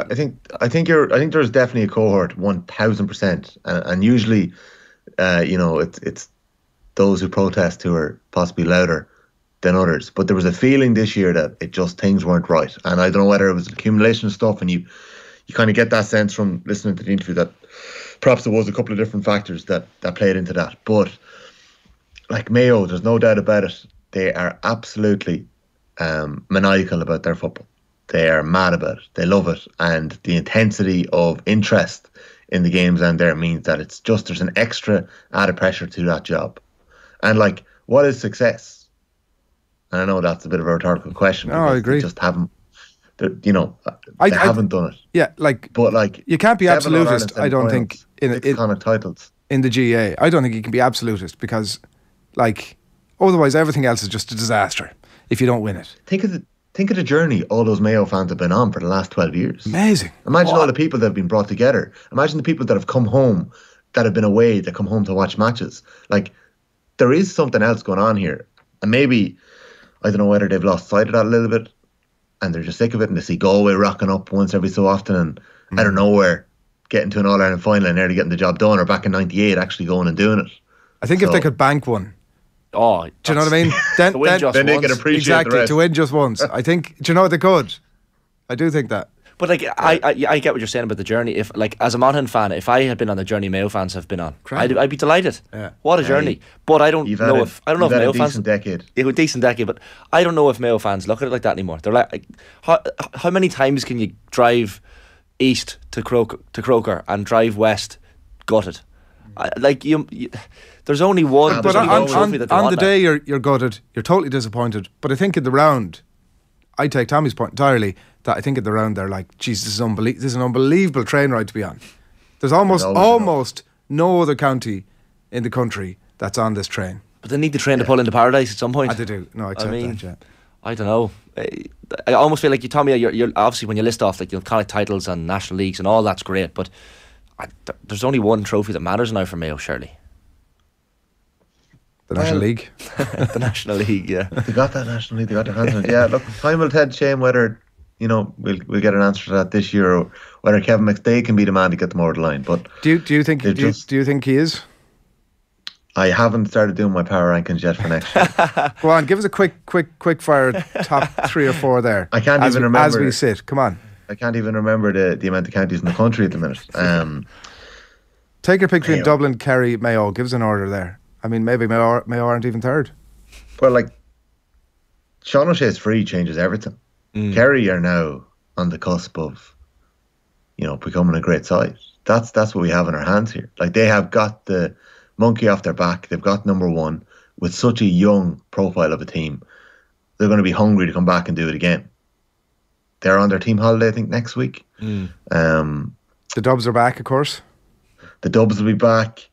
You'd imagine there'll be a couple of counties in Ulster coming back with a vengeance. Will Tyrone be back? Will Armagh be back to prove that they're much more than everyone's second favourite team, that they actually have something in them? Mayo could have slipped. You're making a case here for Mayo, hardly been in the top 10. Sneaking under the radar. Lads, Galway are the All-Ireland runners-up. Yeah. Mayo have lost possibly their their most explosive player too, in Oisin Mullen. Yeah. So, it's going to be a very interesting year. The one thing about next year, lads, the inter-county season, especially in football, is going to be absolutely bananas between Tailteann Cup and All-Ireland Championship. There's going to be an insane amount of games. It's going to be like bloody World Cup for 6 months. And I'm putting it that to you. And you won't realise till May, and you'll be like, Jesus, Tommy was right. Yeah, we'll play this clip back. Bring back the club. Before we move on from the James Horan interview, Tommy, a fascinating one, and obviously people can watch and listen back to the whole thing to get all the insight. But he's a really interesting background as well, James. Like, raised in New Zealand. Yeah, there's we get into all of that. Like, I've kind of heard snippets of that before, but never heard him really talk about it in depth. Yeah. That's interesting, Shane. I'm not going to give that away, so you can listen back to that. We asked him, does he want to get back into coaching, and he does. Basketball. He wants to coach underage basketball. So maybe, Adrian, that answers your question about whether he will come back someday, because he said the tank was empty back in 2014. You'd imagine how many years did it take to refuel the tank then? Is he talking about like the kids basketball or getting involved at a level? Kids basketball at the minute, but you never know. He can work himself back up. We'll see. He'll definitely be back in. There's absolutely no question about it. He could even end up going off doing another gig somewhere else, couldn't he? And no, he flat out refused to manage another county. Andy McEntee was saying the same to us when he was in studio. There's no point listening to the interview now. I've given it all away. How can people, genuinely, Tommy, so the podcast is up and the YouTube is due to be up today. Is that the schedule? Yeah. So the podcast there. So go search for the Football Pod. And if you haven't subscribed already, do, because we'll be back in early January with our 2023 season. So you can get it in the Football Pod feed, or you can get it in OTB GA, where you'll get all the other good stuff from Off the Ball. All our other GA. So just search for that and you'll find it, and it's well worth a listen. While we have you, Tommy, bit of a mad weekend in the Club Football Championship last weekend, and some shocking results and surprise results, which we love to see. A bit like the World Cup, as we said. What stood out for you? Yeah, cracking weekend of football. Myself and Will O'Callaghan, I think, are going to be power ranking the 8 teams that are left and looking at the provincial finals tomorrow on the Club Championship show. So a couple of things, like you had Iain Corbett on there. Finally, we have a Newcastle fairy tale that we can all get behind without feeling morally corrupt. Like, it's brilliant to see that. What a win. They had an unbelievable win. Like, I would have had Clonmel Commercials as possibly my third favourites, for the All-Ireland title. You would have had either Kilcoo or Glen, you would have had Kilmacud Crokes or the Downs, and then, I would have had Clonmel up there, Mike Cullen are obviously very strong in Galway too. So, very interesting couple of weeks ahead in the provincial championships. Newcastle West are up against Cairns O'Rahilly. So first one was the Limerick football fairy tale. Number 2 is the crazy club commitments that are paying off, lads. And starting to feel a bit of Catholic guilt about this at the minute. But like Peter Cook flying home this weekend for Mike Cullen. He's over in New York at the minute. Cairns O'Rahilly brought Gavin O'Brien home from New York. He kicked a couple of points. And Jack Savage and Cormac Coffey came back from Dubai. And they've been moving back and forth over the last couple of months. They contributed 7 points of Cairns O'Rahilly's 1-9. So the Strand Road, they got their money's worth off the lads this week. So that was something else. And then up in Ulster, we have a heavyweight clash that is the one we're looking for. Carrigan were so close to pulling off an upset against Glen. They pushed Malachy O'Rourke side all the way. Kilcoo, their form has, once they've emerged out of down, has once again become imperious. So that is going to be a cracking final as well in Ulster. So look, there were the moments that stood out. I know Corbett mentioned the sold out Fossa Castlemahan game. That was pretty good to see a Munster email coming through on Saturday morning. Don't go to this game. No tickets left. So when that's happening, it just shows you the health of the club championships up and down the country. Just one more while you're on that, like the Kilcoo one, Kilcoo demolished Derry Gonley, I think it was, in the Ulster club final last year. Enniskillen Gaels, sorry. Oh, sorry, last year. Yeah. Wasn't it? And like I look at this Glen team and what Malachy O'Rourke, look, I'm a Malachy O'Rourke super fan anyway, given what he's done with Monaghan football. But he took over Glen, who had never won a Derry Senior Championship. I stand corrected on that, and he wins it. Wins it again this year. Like that Glen team, I cannot wait for this Ulster final, because Kilcoo have been fairly dominant again in Ulster this year in terms of the results. I know they beat Jerome Johnston's Ballyhale, of course, which was a bit controversial as well, and Jerome stepping aside for that game. But Glen, if they can beat Kilcoo this weekend, can definitely mount an All-Ireland push. Oh, the winners in Ulster are absolutely in the mix, and Like, you have to look at the last year's final, Kilmacud Crokes and Kilcoo. It's hard to look beyond the two of them in terms of how strong they were last year and the credentials they've illustrated so far. But they'll both have a tough challenge with the Downs and Larwall over them in Leinster, and then Kilcoo and Glen. You're right, Shane. Malachy Rourke feels like he's been the secret sauce over in Glen. They had unbelievable underage teams. They were coming, they were knocking on the door, they were having titanic battles with Schlockneal, and they just weren't getting over the line. Two things happened. Malachy Rourke took over, Conor Glass came home. And you saw the performance of Conor Glass at the weekend. I don't know if you saw the highlights last night, lads, but he took a serious amount of abuse, kicked at a couple of unbelievable points, and his year has just gone from strength to strength. It's been so impressive. So that is going to be a cracking game of football. It's going to be fireworks. I love the Leinster decision, which looks like they're going to flip the order of the games on Sunday. You are conflicted. I'm not that conflicted. I'm not that conflicted. I mean, sorry. Surely you're rooting for. I was just delighted. There was no conflict when the Downs were playing Rathdowell. I can tell you that, Tommy. I was delighted to see any Westmeath team get one over on the Meath boys. Who are you going for in great this stuff? I am probably going for Crokes. To be fair, they are. I'm down there every week. That's not like I've no connection to the Downs at all, other than their county team of mine. So, letting go of your own county.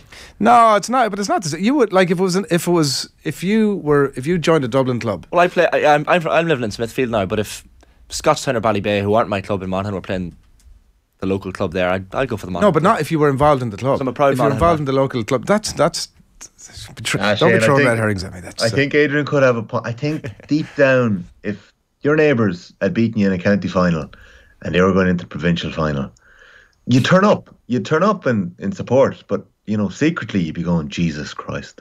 No, because you want to do it. You want to get the job. It's not like, and also the Downs are not like, if it was Gary Castle or Lomans, I'd give you an answer straight away. I'd be on the Crokes bandwagon. There'd be no bother to me. But the Downs are kind of not like that. But no, look, you have to turn up. Come here. There looks like they're going to flip the order to make room for Brian Shee, which I think is a great decision. Who will probably play the full hurling match and then maybe come off the bench with the full. I think it's brilliant, and it's uniquely GA, and absolutely when the cap needs to be doffed, let's do it.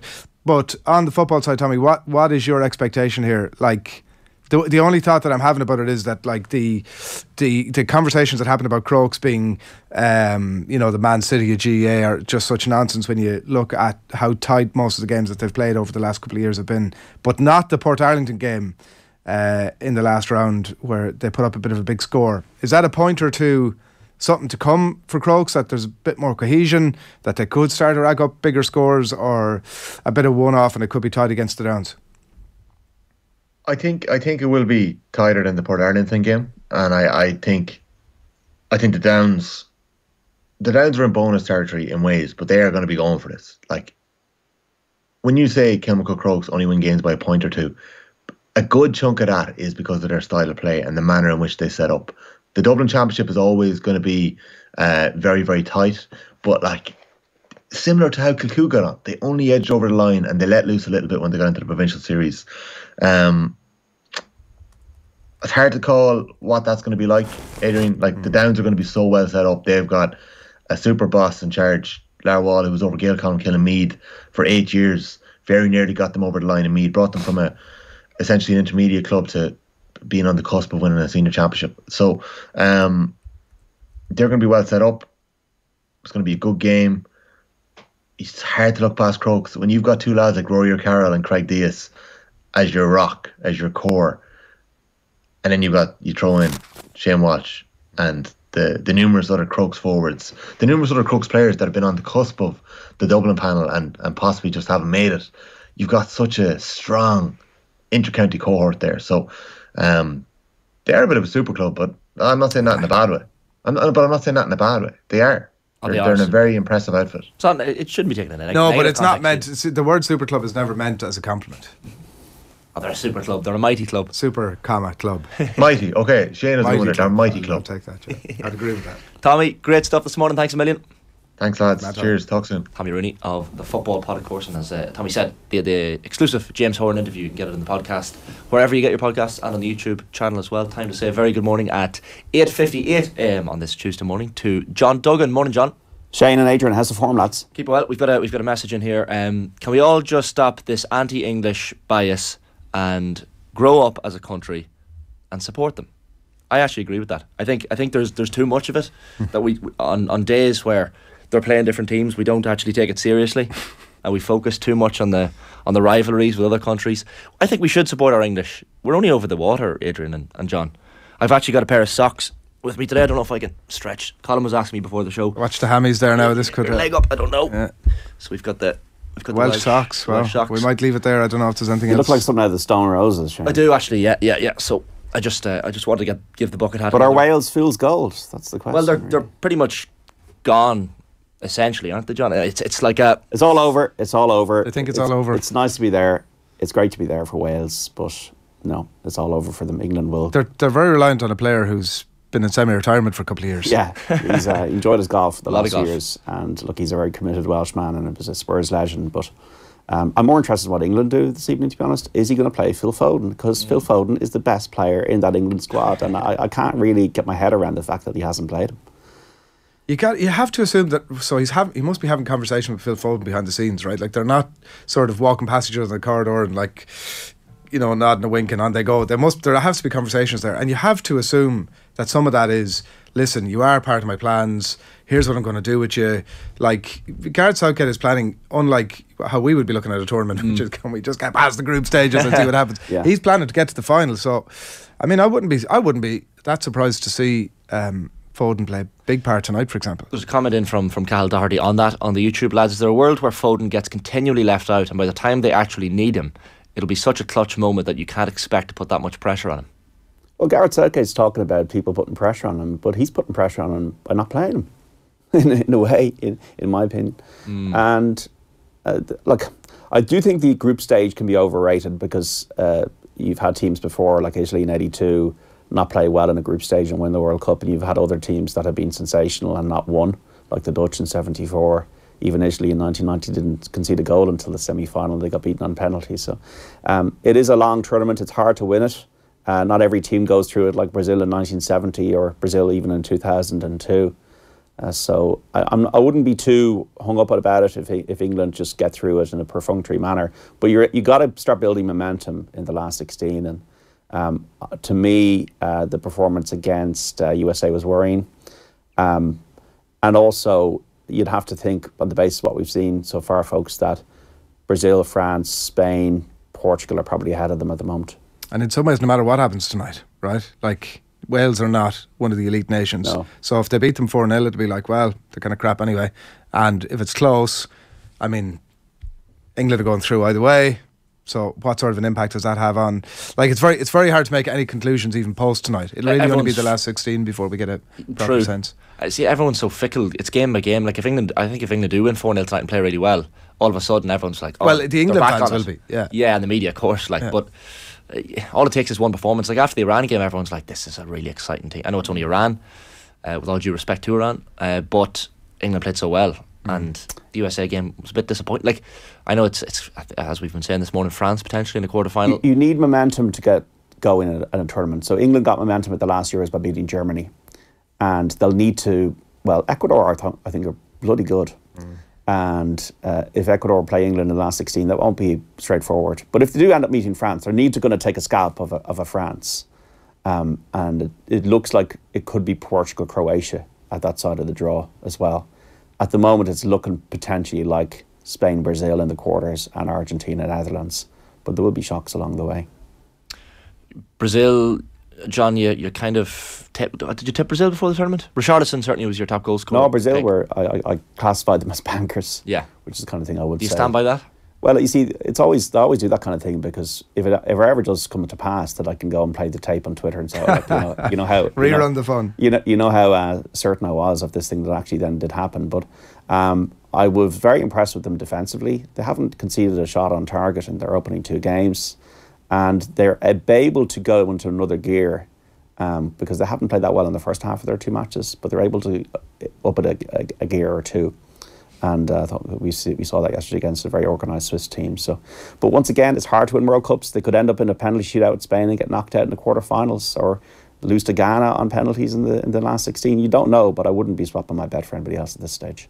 First team Brazil to go 17 games unbeaten in the World Cup group stage, which is quite remarkable when you think about it as well. Norway, the last team to beat them in 1998. There you go. Like, You might just quickly bring us up to date, John, on what's happening in the World Cup today. Well, as I said, Wales have to win against England at 7 o'clock, and the other game of that group is really the one I think a lot of us will be watching, USA-Iran. A lot of controversy before the match with Carlos Queiroz talking about gun violence in America, and then the Iranian journalists being quite hostile almost to Tyler Adams in their line of questioning. Don't think it was a great decision for the USA to remove the Islamic emblem from the Iranian flag in a tweet there, which they subsequently took down, and their manager apologised for it yesterday, because that's just going to fan the flames. But that'll be a fascinating game, and Iran are a point ahead of the USA at the moment in that group. So that's Group B, 7 o'clock matches. The other game's 3 o'clock. We finished the 10 o'clock matches, so the Netherlands, because of that 2-0 win over Senegal, with Qatar out of the competition, you'd have to think they're probably going to top the group, and Ecuador just need a draw against Senegal to go through as well, as that's what's going on today. Apart from that, Robbie Henshaw out to the new year with a wrist injury, and that's disappointing for him. Racing the Punches 10 today, 11:45. Tiger Woods out of his own tournament this week, the Hero World Challenge. He's got a foot injury, but it's all about Qatar, and obviously we saw that protester last night. And there's a huge geopolitical element to this which isn't going away. So don't know what you lads have made of the tournament so far, whether you've enjoyed it or not, but I think it's quite an open World Cup. Yeah, I've enjoyed the football. Obviously there is the dark cloud that hangs over it all, and you kind of feel guilty every time you sit there and enjoy it, because you remember what's happening behind the scenes here. But we're at the halfway point now in terms of football matches played.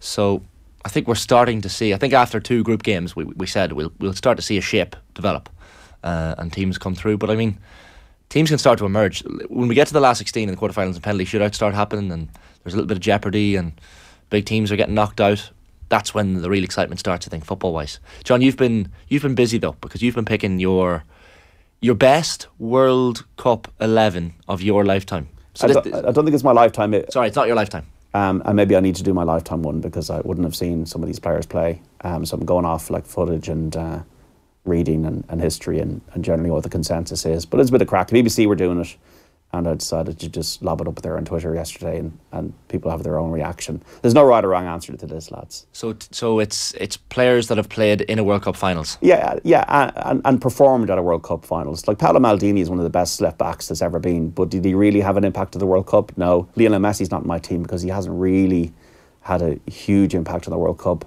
to dislodge, say, Pele or Maradona or so what's your 11? Ronaldo Nazario. So I'll go through it here if I have it on my tweet. Excuse me for 1 second. No problem. Let's. This is like on the countdown music, isn't it? Or a bit of elevator music there. Yeah. Or kind of like a drum roll or something. Speaking like of Jeopardy, we've got Jeopardy right here, right now. Yeah. So here we go. Okay. So Lev Yashin in goal. Carlos Alberto of Brazil, 1970, right back. Gaetano Scirea of Italy, 1982, and Franz Beckenbauer, my centre backs. Actually going to go for, because John Brennan from the Sunday World pointed this out, and I kind of agree with him. I'm probably going to go for Paul Breitner at left back over Roberto Carlos, but it's a tough one. Then Lothar Matthäus as the holder. You need one of those types of players in the middle of the park with Zinedine Zidane.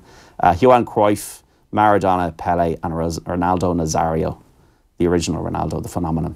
Hard to argue. That's my team.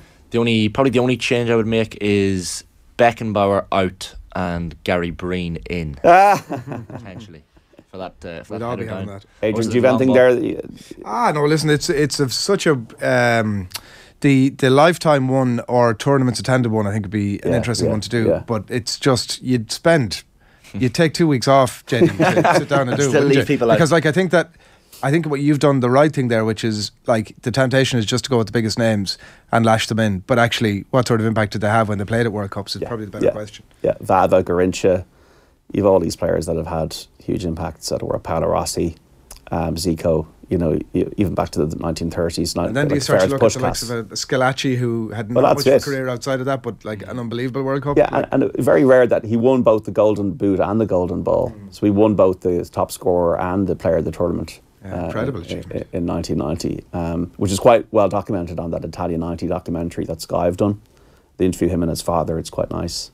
I can't get enough of it, lads. I can't get enough of the nostalgia. There's even a podcast apparently at the moment that's doing every day of Spain '82. So it's the FIFA Uncovered is very, very good if anybody wants to watch that. It's a great accompaniment to the World Cup. And that's a slightly odd thing to say, but I've been watching it sort of an episode every other day, every couple of days. Yeah. And it's great just to remind yourself of all the other stuff that's going on. What were your first World Cups in terms of definitely remembering and following? 86 Maradona 86. And I had... Do you have the sticker book? And sticker book. I was just going to say that, yeah. Didn't fill it now, but it was I'd love to. I saw Mick O'Keefe, friend of the show, former Dublin footballer, on Twitter the other day. Former schoolmate of mine, by the way. Really? No way. Yes. Had his binder out, and just a flood of memories. I'd love to be able to find the one that I had. It was I had a FIFA 98. There were loose pages that you'd turn over, like the production that you get now of like this amazing book that was like that is going to last 1,000 years. This was like a ring binder, wasn't it? And you flip the pages over, and then you I think the only sticker book I ever found, I don't know if it's behind there somewhere, I had a Premier League 04 or something sticker book that I managed to complete in its entirety, which was no mean feat. Did you have to send away for the last tenner? I think I might have had to steal or dupe made sort of. I think the parents went through a lot of money probably buying stickers. Okay. And then you're in school with the elastic band around them, and you're swapping swap keep class. Just like trying to find out which ones you have and which ones you don't. But the World Cup albums were unbelievable. Like, you nearly remember some names because of the World Cup teams. Well, it's a great education for anybody, any young lad or any young girl who wants to get into it. Now, hopefully the Women's World Cup, they're going to have them next year. There is talk about Panini doing that, I think Phil's book is somewhere behind me. Is it here? Phil's 1990 book. That's it up there. Yeah. I would grab it, but I'd end up knocking the cup. I know for a fact. But those World Cup books are just like, I'm sure there's kids right now who've the sticker books for Qatar. It costs about 800 quid to $1,000 to fill them. Is it? Is that right? Yeah. And so I didn't fill 86, but I just and then I kind of cheekily, I shouldn't have done this, but I got into trouble for it. I went up the following season to get bread and milk, and I bought a Daily Mirror sticker pack for the 86-87 season, and then that kind of steamrolled from there. I filled Panini 89. I had to send away for the thing that so there's like the match attacks are the thing now, modern like one for kids, and they're like accumulating these for European for club football, and my young fella's like not even 6 and he's mad obsessed with them, but they're fairly confusing because it used to be just you get the sticker card and maybe there was like a captain card or maybe there was like a most valuable player card type thing. They have a card for everything now. The shiny ones, the shiny gold ones. Yeah, they have hat-trick hero. They have like too many. It sounds like the top trumps for the just going to say current top generation. That was brilliant. There was the cowboy one. I really liked the cowboy one. Wyatt Earp and Jesse James. And then there was trucks and cars. There was. Top trumps was good fun. Top trumps, John. I'm after getting just a wave of nostalgia. That's a trend I can get behind. But the football top trumps that's an easy win. You can probably, I'm sure there's only Fields and Horses top trumps. Is there? Notorious serial killers top trumps. There's Guinness World Records, cricket, Peaky Blinders. There's top trumps for everything. Killers, top trumps. I mean, like what the hell? There's something for everyone. Madness. Yeah, 86 was the first one. I mean, it really illuminated my childhood because Ireland was really, really in a bad place at the time, and you're getting small TV and these beautiful images of Mexico and this like sunny place and being beamed into your living room. Like it was just incredible. And then Italia 90 happened, and that's what the World Cup's been all about. But the Spain World Cup in 82, for anybody looking at the footage, there was so many dramatic points that tournament, and if it does go there in 2030, it'll be definitely good. It's a good place to host the tournament. I think a lot of people my age will be 2002 was the one where you had the TV being rolled into the classroom. Robbie Keane's moment. And I remember distinctly. I can't remember exactly what time the England-Brazil quarter-final kicked off, or was it last 16? But I remember it was clashing with the start of school, or the first hour of school, and we were told the day before, no, the TV's not being rolled out for the England-Brazil game. But I was thinking, I have to watch this game. This is going to be a cracker. So I stayed at home. Myself and one other lad in the class stayed at home, watched the game, came in late, like everyone jealous. I remember walking in like a king in the classroom at the wee break at 11. The teacher's not like, what's the teacher's like, where were you? And I was like, I wasn't feeling great, I'm fine now. Yeah, I was honest with them. I think I was watching the match, come on. So they understood. It was the World Cup. I mean, parent-teacher meeting be fun after that. Yeah, well, this is it. I mean, but you can't miss those. I don't regret that whatsoever. But that moment where the TV was rolled in for the Germany game and the whole classroom went buck mad for the equalising goal from Robbie Keane. I missed Keane. the goal. I was recording a bulletin on Today FM at the time. I was watching it in a pub that I was working in New Zealand, and it's amazing what people's life stories, and and you're what 9 or 10, Shane. Yeah. Oh, it's incredible. Yeah, that's why I guess that's the awkward thing about this World Cup is that kids who are 9 or 10 don't care and don't know about the the background story until they're older. They won't know the filth behind this World Cup and why it's in this country and why it shouldn't have been in this country. It's outrageous. Even the time of the year that it's at, these kids have missed the World Cup because they're in school. You know, well, that never came to me. Yeah, that's a fair point. And like, they're getting to see the evening games and that's it. They are, and they'll see the weekend matches and stuff like that. But it's like, I don't know, even in our house, I don't feel like our younger kids our two younger kids are match crazy. They'll go to anything. Whatever's going, they want to go to it. But I'm not really talking to them too much about the World Cup for the reasons that you've just outlined. I think it's a fair point. John, great stuff as always. All right, guys, thank you. 14 minutes past 9, just time to bring it. There's one other story that's kind of emerged in the last number of minutes. Mattia Binotto, the Ferrari team principal in Formula 1, has resigned after their failed title bid this year. He's been at the helm of Ferrari since 2019. Promising start, of course, to this 2022 season, but failed to claim a win in the final 11 races of the campaign, so we'll leave the role on New Year's Eve. No real surprise. Ferrari had an absolute mare. You had Charles Leclerc and Carlos Sainz, who are two of the best drivers in the grid, but a lot of per team tactical choices, per pit stops, and just issues with the team itself that caused Leclerc and Sainz. Or pit stops as in they took too long, or they were bad calls? And almost sometimes making the wrong call to bring the car in for pit. Enough, yeah. So I think. And does that rest solely with him, or is that like a? Oh, well, he's team principal. I suppose it's. I mean, buck stops with the top guy. So I mean, look, it's not just him. There's of course engineers and chief engineers below him that are probably culpable as well. But I mean, for a team like Ferrari to, with a car as fast as it should have been this year, and everyone before the year was like, this is the car that's going to challenge Max Verstappen. Hamilton's kind of gone, but I mean, I think he had to resign. To be honest, his hair will be missed from the grid. It will, and from Drive to Survive, he was one of those. For anyone who is unfamiliar, he was the guy with glasses and the curly black hair, lovely Italian accent. So Mattia Binotto gone. There's one other bit of news there. I see Jurgen Klinsmann has apologised. Sorry.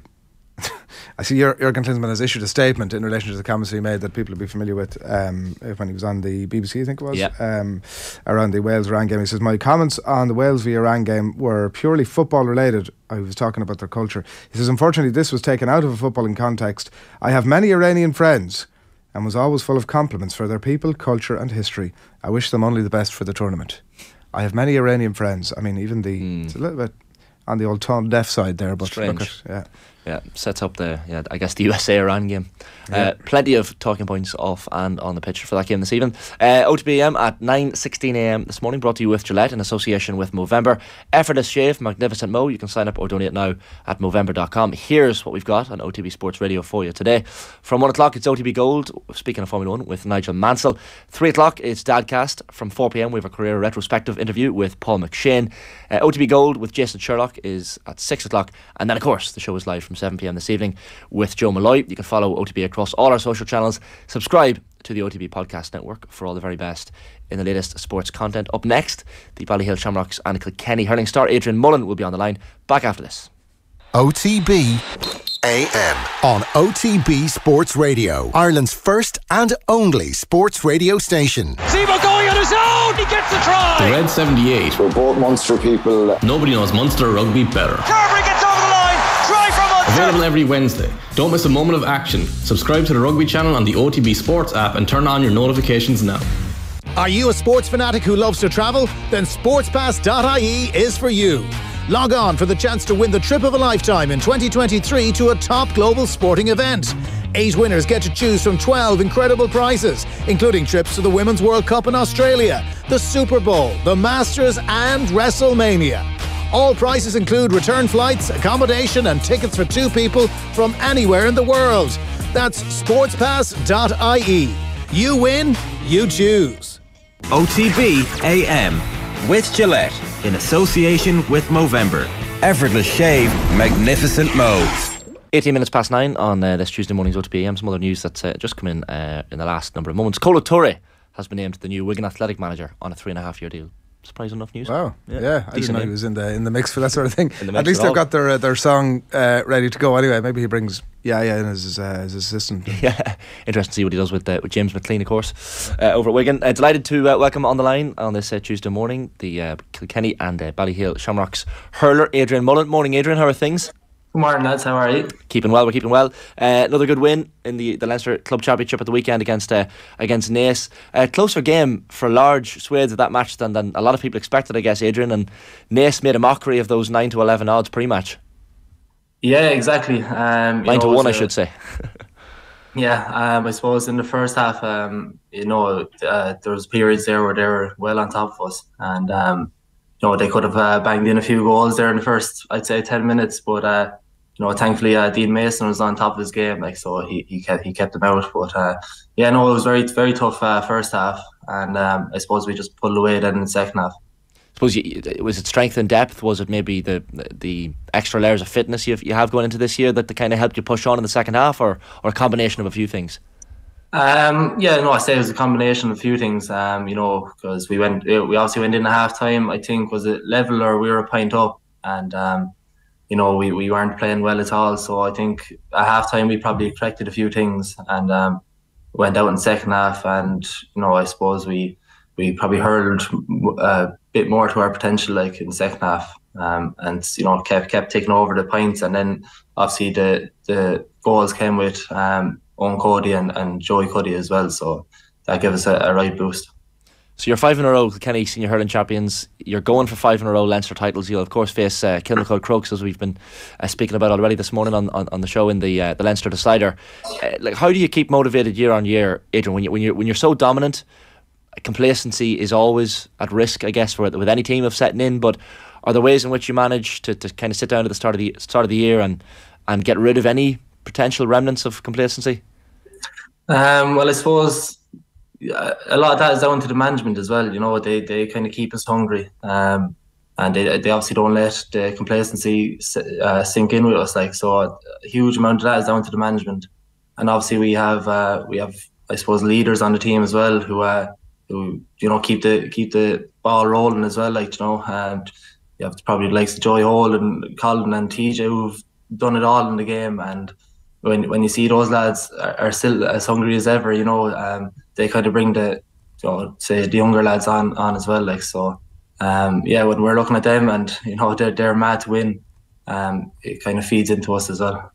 It's amazing the family links to your Ballyhale squad. I guess it's no surprise at club level that there's going to be families there. Like your cousins are Michael and Colin Fennelly as well. So I'd imagine from a young age you're tapping into those lads and I guess utilising their experience to help yourself.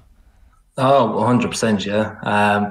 When I was a younger lad, I suppose Colin and Mick were winning All Irelands with Ballyhale and Kilkenny, to have those lads to look up to, and then obviously I got to play with them as well. Played with Mick for a couple of years and still play with Colin. So those they were huge for me when I was younger. I've often say nights before All Irelands, I used to call into the house, and when you have lads going up to Crow Park the next day and calling into your house the night before, it's obviously going to drive you on to, I suppose, try to be like them as well. So that was a huge help. You probably have them on a pedestal as well. At a young age, you're looking at them going, "Well, am I ever going to get to that point?"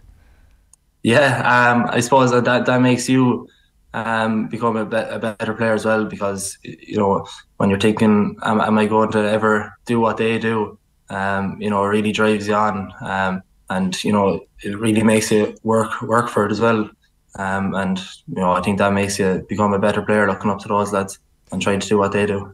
You have the 3 brothers on the Ballyhale team with just Darren, Patrick and Kevin. Where do you come in the group in terms of age? The oldest is Patrick, and then you have Kevin, then you have Darren, then I'm the 4th. So you have the 4th oldest. The positionally, are you all in different areas of the pitch? Were you in the back garden playing in different positions growing up, or did you all have ambitions to be banging the ball over the bar, I guess? I suppose you have 2 back. Kevin and Darren are probably the backs in the family, and then Patrick plays midfield, but he's always kind of a forward growing up. And then I was more of a forward as well, although I played in the backs there when I was younger. But I always kind of imagine myself as a forward as well. So the matches in the back garden were interesting back in the day. So there's no holding back when it comes to sibling rivalries. I can speak to that. I remember the dreaded Cruciate, and we were talking about Cruciates on the show already this morning. But February 2020 National League game against Clare, and I know, which is quite remarkable. I don't know if there's genetics linked to this. I'm not a scientist, but yeah, your brother Darren suffered cruciate injury twice as a teenager. Patrick had a similar setback in 2017. So you've all had that heartbreak of the ACL. Yeah, it's actually a weird one that I suppose we all did. But look, I don't think it runs in the family. I think maybe we were just unlucky. And Darren did his when he was 40. Did his first one when he was 14, and second one when he was 16. So for him to come back from two of those was obviously unbelievable work that he put into it. And I probably had them to kind of tap into as well when I was doing my rehab and learn from them as well. So fair play to them.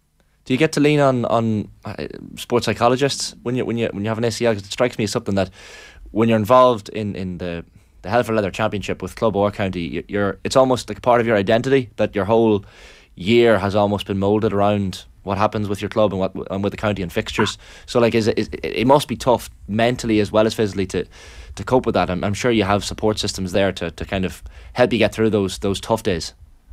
Yeah, no, it was unbelievably tough mentally. I'd actually say it was tougher mentally than it was physically. But I probably did my cruciate at a bad time. It was during COVID, so I had no access to one-on-one psychologists or not even getting into the gym or stuff like that. I think psychologists, when any player gets injured, I think psychologists would be a huge help to him. But I unfortunately didn't have the chance to speak to anyone, and I'd recommend for anyone who does get an injury like that to probably talk to someone, because it is very mentally tough. And as I said, it's probably more mentally challenging than it is physically challenging. Adrian, we've been chatting about you a good bit on the show over the last couple of years. Tommy Welsh, when I heard you were coming on, it was a Tommy Welsh comment that jumped out for me when he was on. I can't remember exactly, but it might have been 18 months ago, 2 years ago, and he was a massive fan of yours when you started to sort of come on the radar. And it struck me, just given the quality of some of the names that we've mentioned already, some of them are your relations, and the quality of the players that have come through Kilkenny over the years. Do you take, you're still very young in your career, do you take much of an opportunity to chat to some of the greats that have been there? Maybe the likes of Henry might be sort of slightly off the radar at the minute, but are there any of those players that you've been able to lean on or chat to or watch back, or given the lineage of amazing players in your position that have come through Kilkenny? Yeah, no, 100%. I spoke to a few over the years, and obviously I got to play with a few of the greats over the years with the club and county. You definitely learn off those lads. I had one year, I think I had Henry, DJ and Brian Cody over me in the same year. So obviously you're going to learn a fair bit off those three lads. They're a huge help. What was Henry like could you sit with him and go, because I know certain players, we talked to Ronan O'Gara a fair bit at the show, and he says he doesn't want to talk to his out halves too much about that specific thing, but could you, is he proactive coming up to you, giving you pointers? Are you chasing him up? How does that work? I don't want to get into too much about Henry, because obviously he's gone elsewhere, but he was unbelievable, and he was an unreal manager and a person to have around the club, he's class. He's all swimming in the WhatsApp group when the Shefflin Cody handshake incident happened. Storming a teacup for some people, but it was one of those moments where I'm sure the players are kind of sitting back going, it's interesting. It adds a bit of spice to the games, I suppose.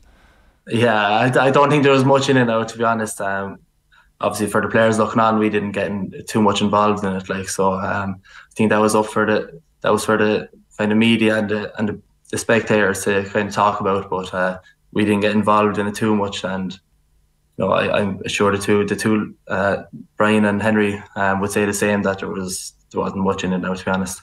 Do you remember when you first got that call from Brian Cody? Because look, it's the end of an era now when he's no longer in charge. But when you got that first call from him to either join the setup, the training setup, or to get into the squad fully, what was going through your head? Because I'd imagine that's a big moment in your life.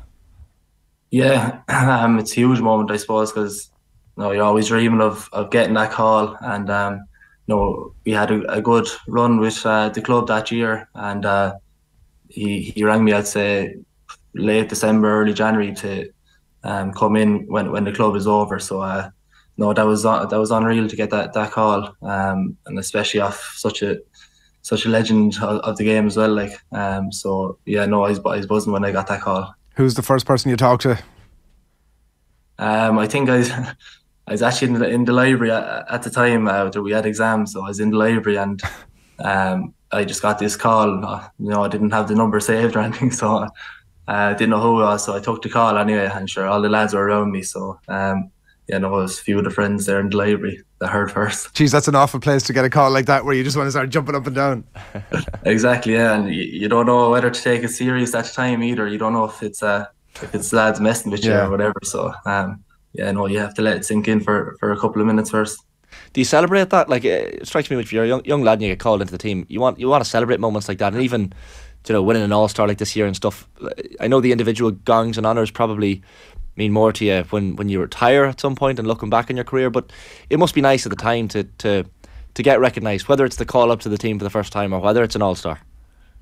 It's obviously you say it's a team game, but obviously these individual awards are nice to have as well.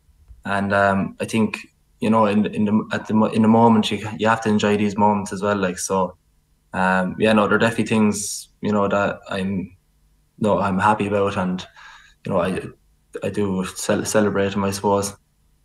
TJ Reid, I think he's 35 years of age at the minute, and scored 1-6 last weekend in that win over Naas. Same week as the birth of his first child, so a big week for TJ. But Adrian, Jesus, he just keeps performing year on year, doesn't he? He's showing no signs of stopping.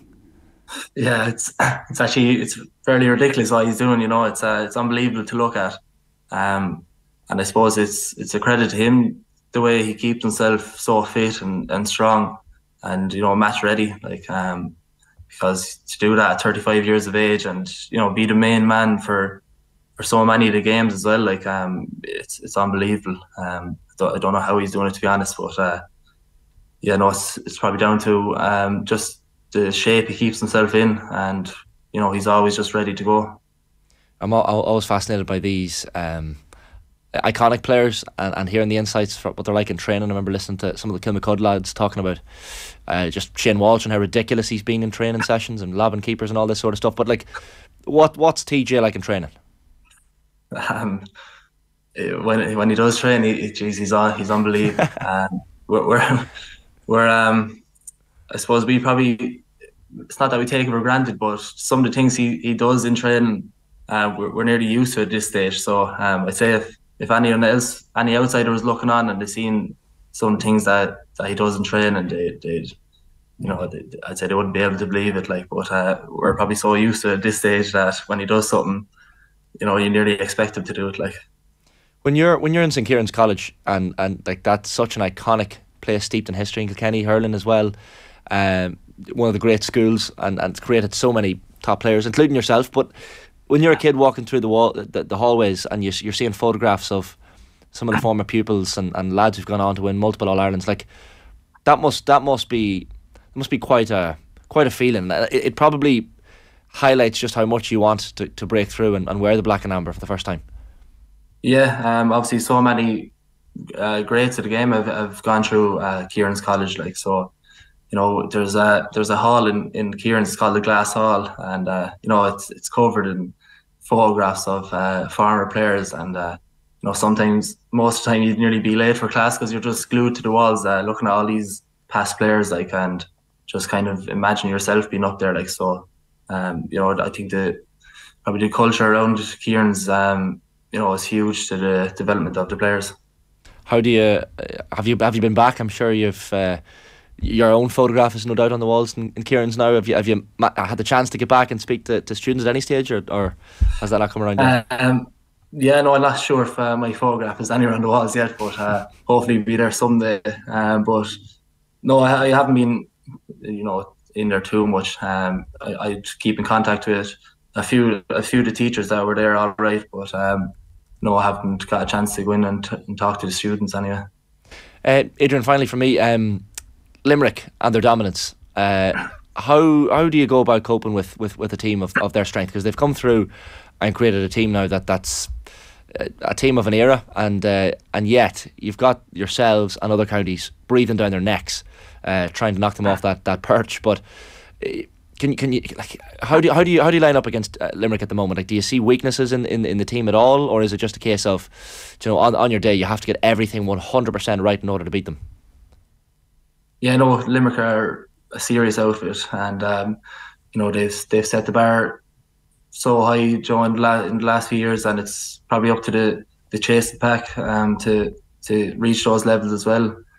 But look, I believe any day you go onto the hurling pitch, anyone can beat anyone. Like, so, it's all about on the day really, and you know, who performs to the highest level will usually come out on top. And you know, they've obviously been so good the last few years, and it's just up to us to reach those levels. And what about the Crokes game? Obviously, it's like you've sort of proven that you can win it whichever way you want to win it. Bit of a slow start, obviously, the last day, and you managed to bat that to one side and come back, which probably gives you a confidence in another guard as well. But Crokes obviously been knocking on the door a little bit over the last couple of years, and should be another belter. I'm sure you're deep in preparation for them already. Yeah, no, it'll be extremely tough game. You know, they have forwards there who'd make any team in the country, you know. So, you know, they're dangerous in their own way. And look, we'll just get ourselves ready over next week, and you know, we'll analyse them in the next few days. But you know, we probably have to reach a new level, because obviously the first half wasn't good enough. So you know, we can't let that happen to us again, because you know, Kilmacud will blow us out of the water if that happens to us. Adrian, you've been very good with your time. Listen, best of luck in the final against Kilmacud Crokes, and thanks a million for joining us this morning. Cheers, lads. Thanks a million. Great stuff. Adrian Mullen there, Ballyhale, Shamrocks and Kilkenny. 9:35 AM on this Tuesday morning's OTBAM. A few of the comments coming in on the YouTube channel as well. Bob Dwyer saying, great to hear Kilbane back on OTB between last night with Joe and this morning with you lads. Seems like one of the nicest men in football. Only when he's not giving you dogs abuse. Appearances can be deceiving, Shane. That's what you're about to say there, is it? Yeah. I know Kilbane's a lovely man. I know Adrian and Kevin have their lovely on air battles, which I quite enjoy. Shifty Lad says Foden wouldn't flourish with the likes of Southgate. Trent should play with Kyle Walker right of the three. Southgate manages like a defender, which is maybe a fair point. Also says the referee for the penalty, I think genuinely didn't make his mind up until he walked back over to the box. They usually point within a couple of seconds. I think that was Bruno Fernandes, one we're talking about last night. Yeah, I'm interested to see the England starting team today. Like, that's it'll kind of give us an indication, because there is something to still play for, and they want to kind of, they would have taken this position before the tournament, you know. Win and a draw, and you go into the last game knowing a win tops the group. Yeah, like people are ringing the death knell for England after the draw with USA. But it's not quite. And it's probably too early for that. It was interesting comment you made earlier on about sort of the general state of where we're at, and I do think that the teams that we are talking about have been at the top end of it. Brazil, France, Spain. I'm probably missing one or two there, but there's outside of that group, I think that's where your winner's going to come from. Yeah. Like, I don't think there's too many. I don't think England really in the mix. I think that obviously, I think Henderson comes in today, doesn't he? I think that's it's been confirmed almost already. But I think, to be honest with you, no matter, hopefully he does give Foden a start and we get to look at him and he can sort of lay down the marker what he's all about, and that'd be great. But I think no matter what England team put out, to be honest with you, like, unless Bale has suddenly been like hiding his abilities, his 2022 abilities under a bushel, I think no matter what team they put out, they're going to get it done. Yeah, they'll get over the line. You'd imagine the Wales team are just brutal. Although I mean, you are a adopted Wales man for them. You're a bucket hat man. I do, yeah. I'll keep the socks on for the afternoon for the match. Adrian, great stuff. Sure, of course, check back in on Friday when we'll be swapping seats on OTB AM. Brought to you with Gillette in association with Movember. Effortless shave, magnificent mow. You can sign up or donate now at Movember.com. OTB AM back tomorrow morning with Ger and myself in studio. Brent Pope joins us to select the best 15 players he played against. News Talk's courts correspondent Frank Rooney will provide an update on the Regency trial. We'll of course have the latest on the World Cup, plus much more besides. Right now, we're leaving you with Dan McDonald's You Had to Be There. Enjoy and see you tomorrow. Good luck. OTB AM with Gillette in association with Movember.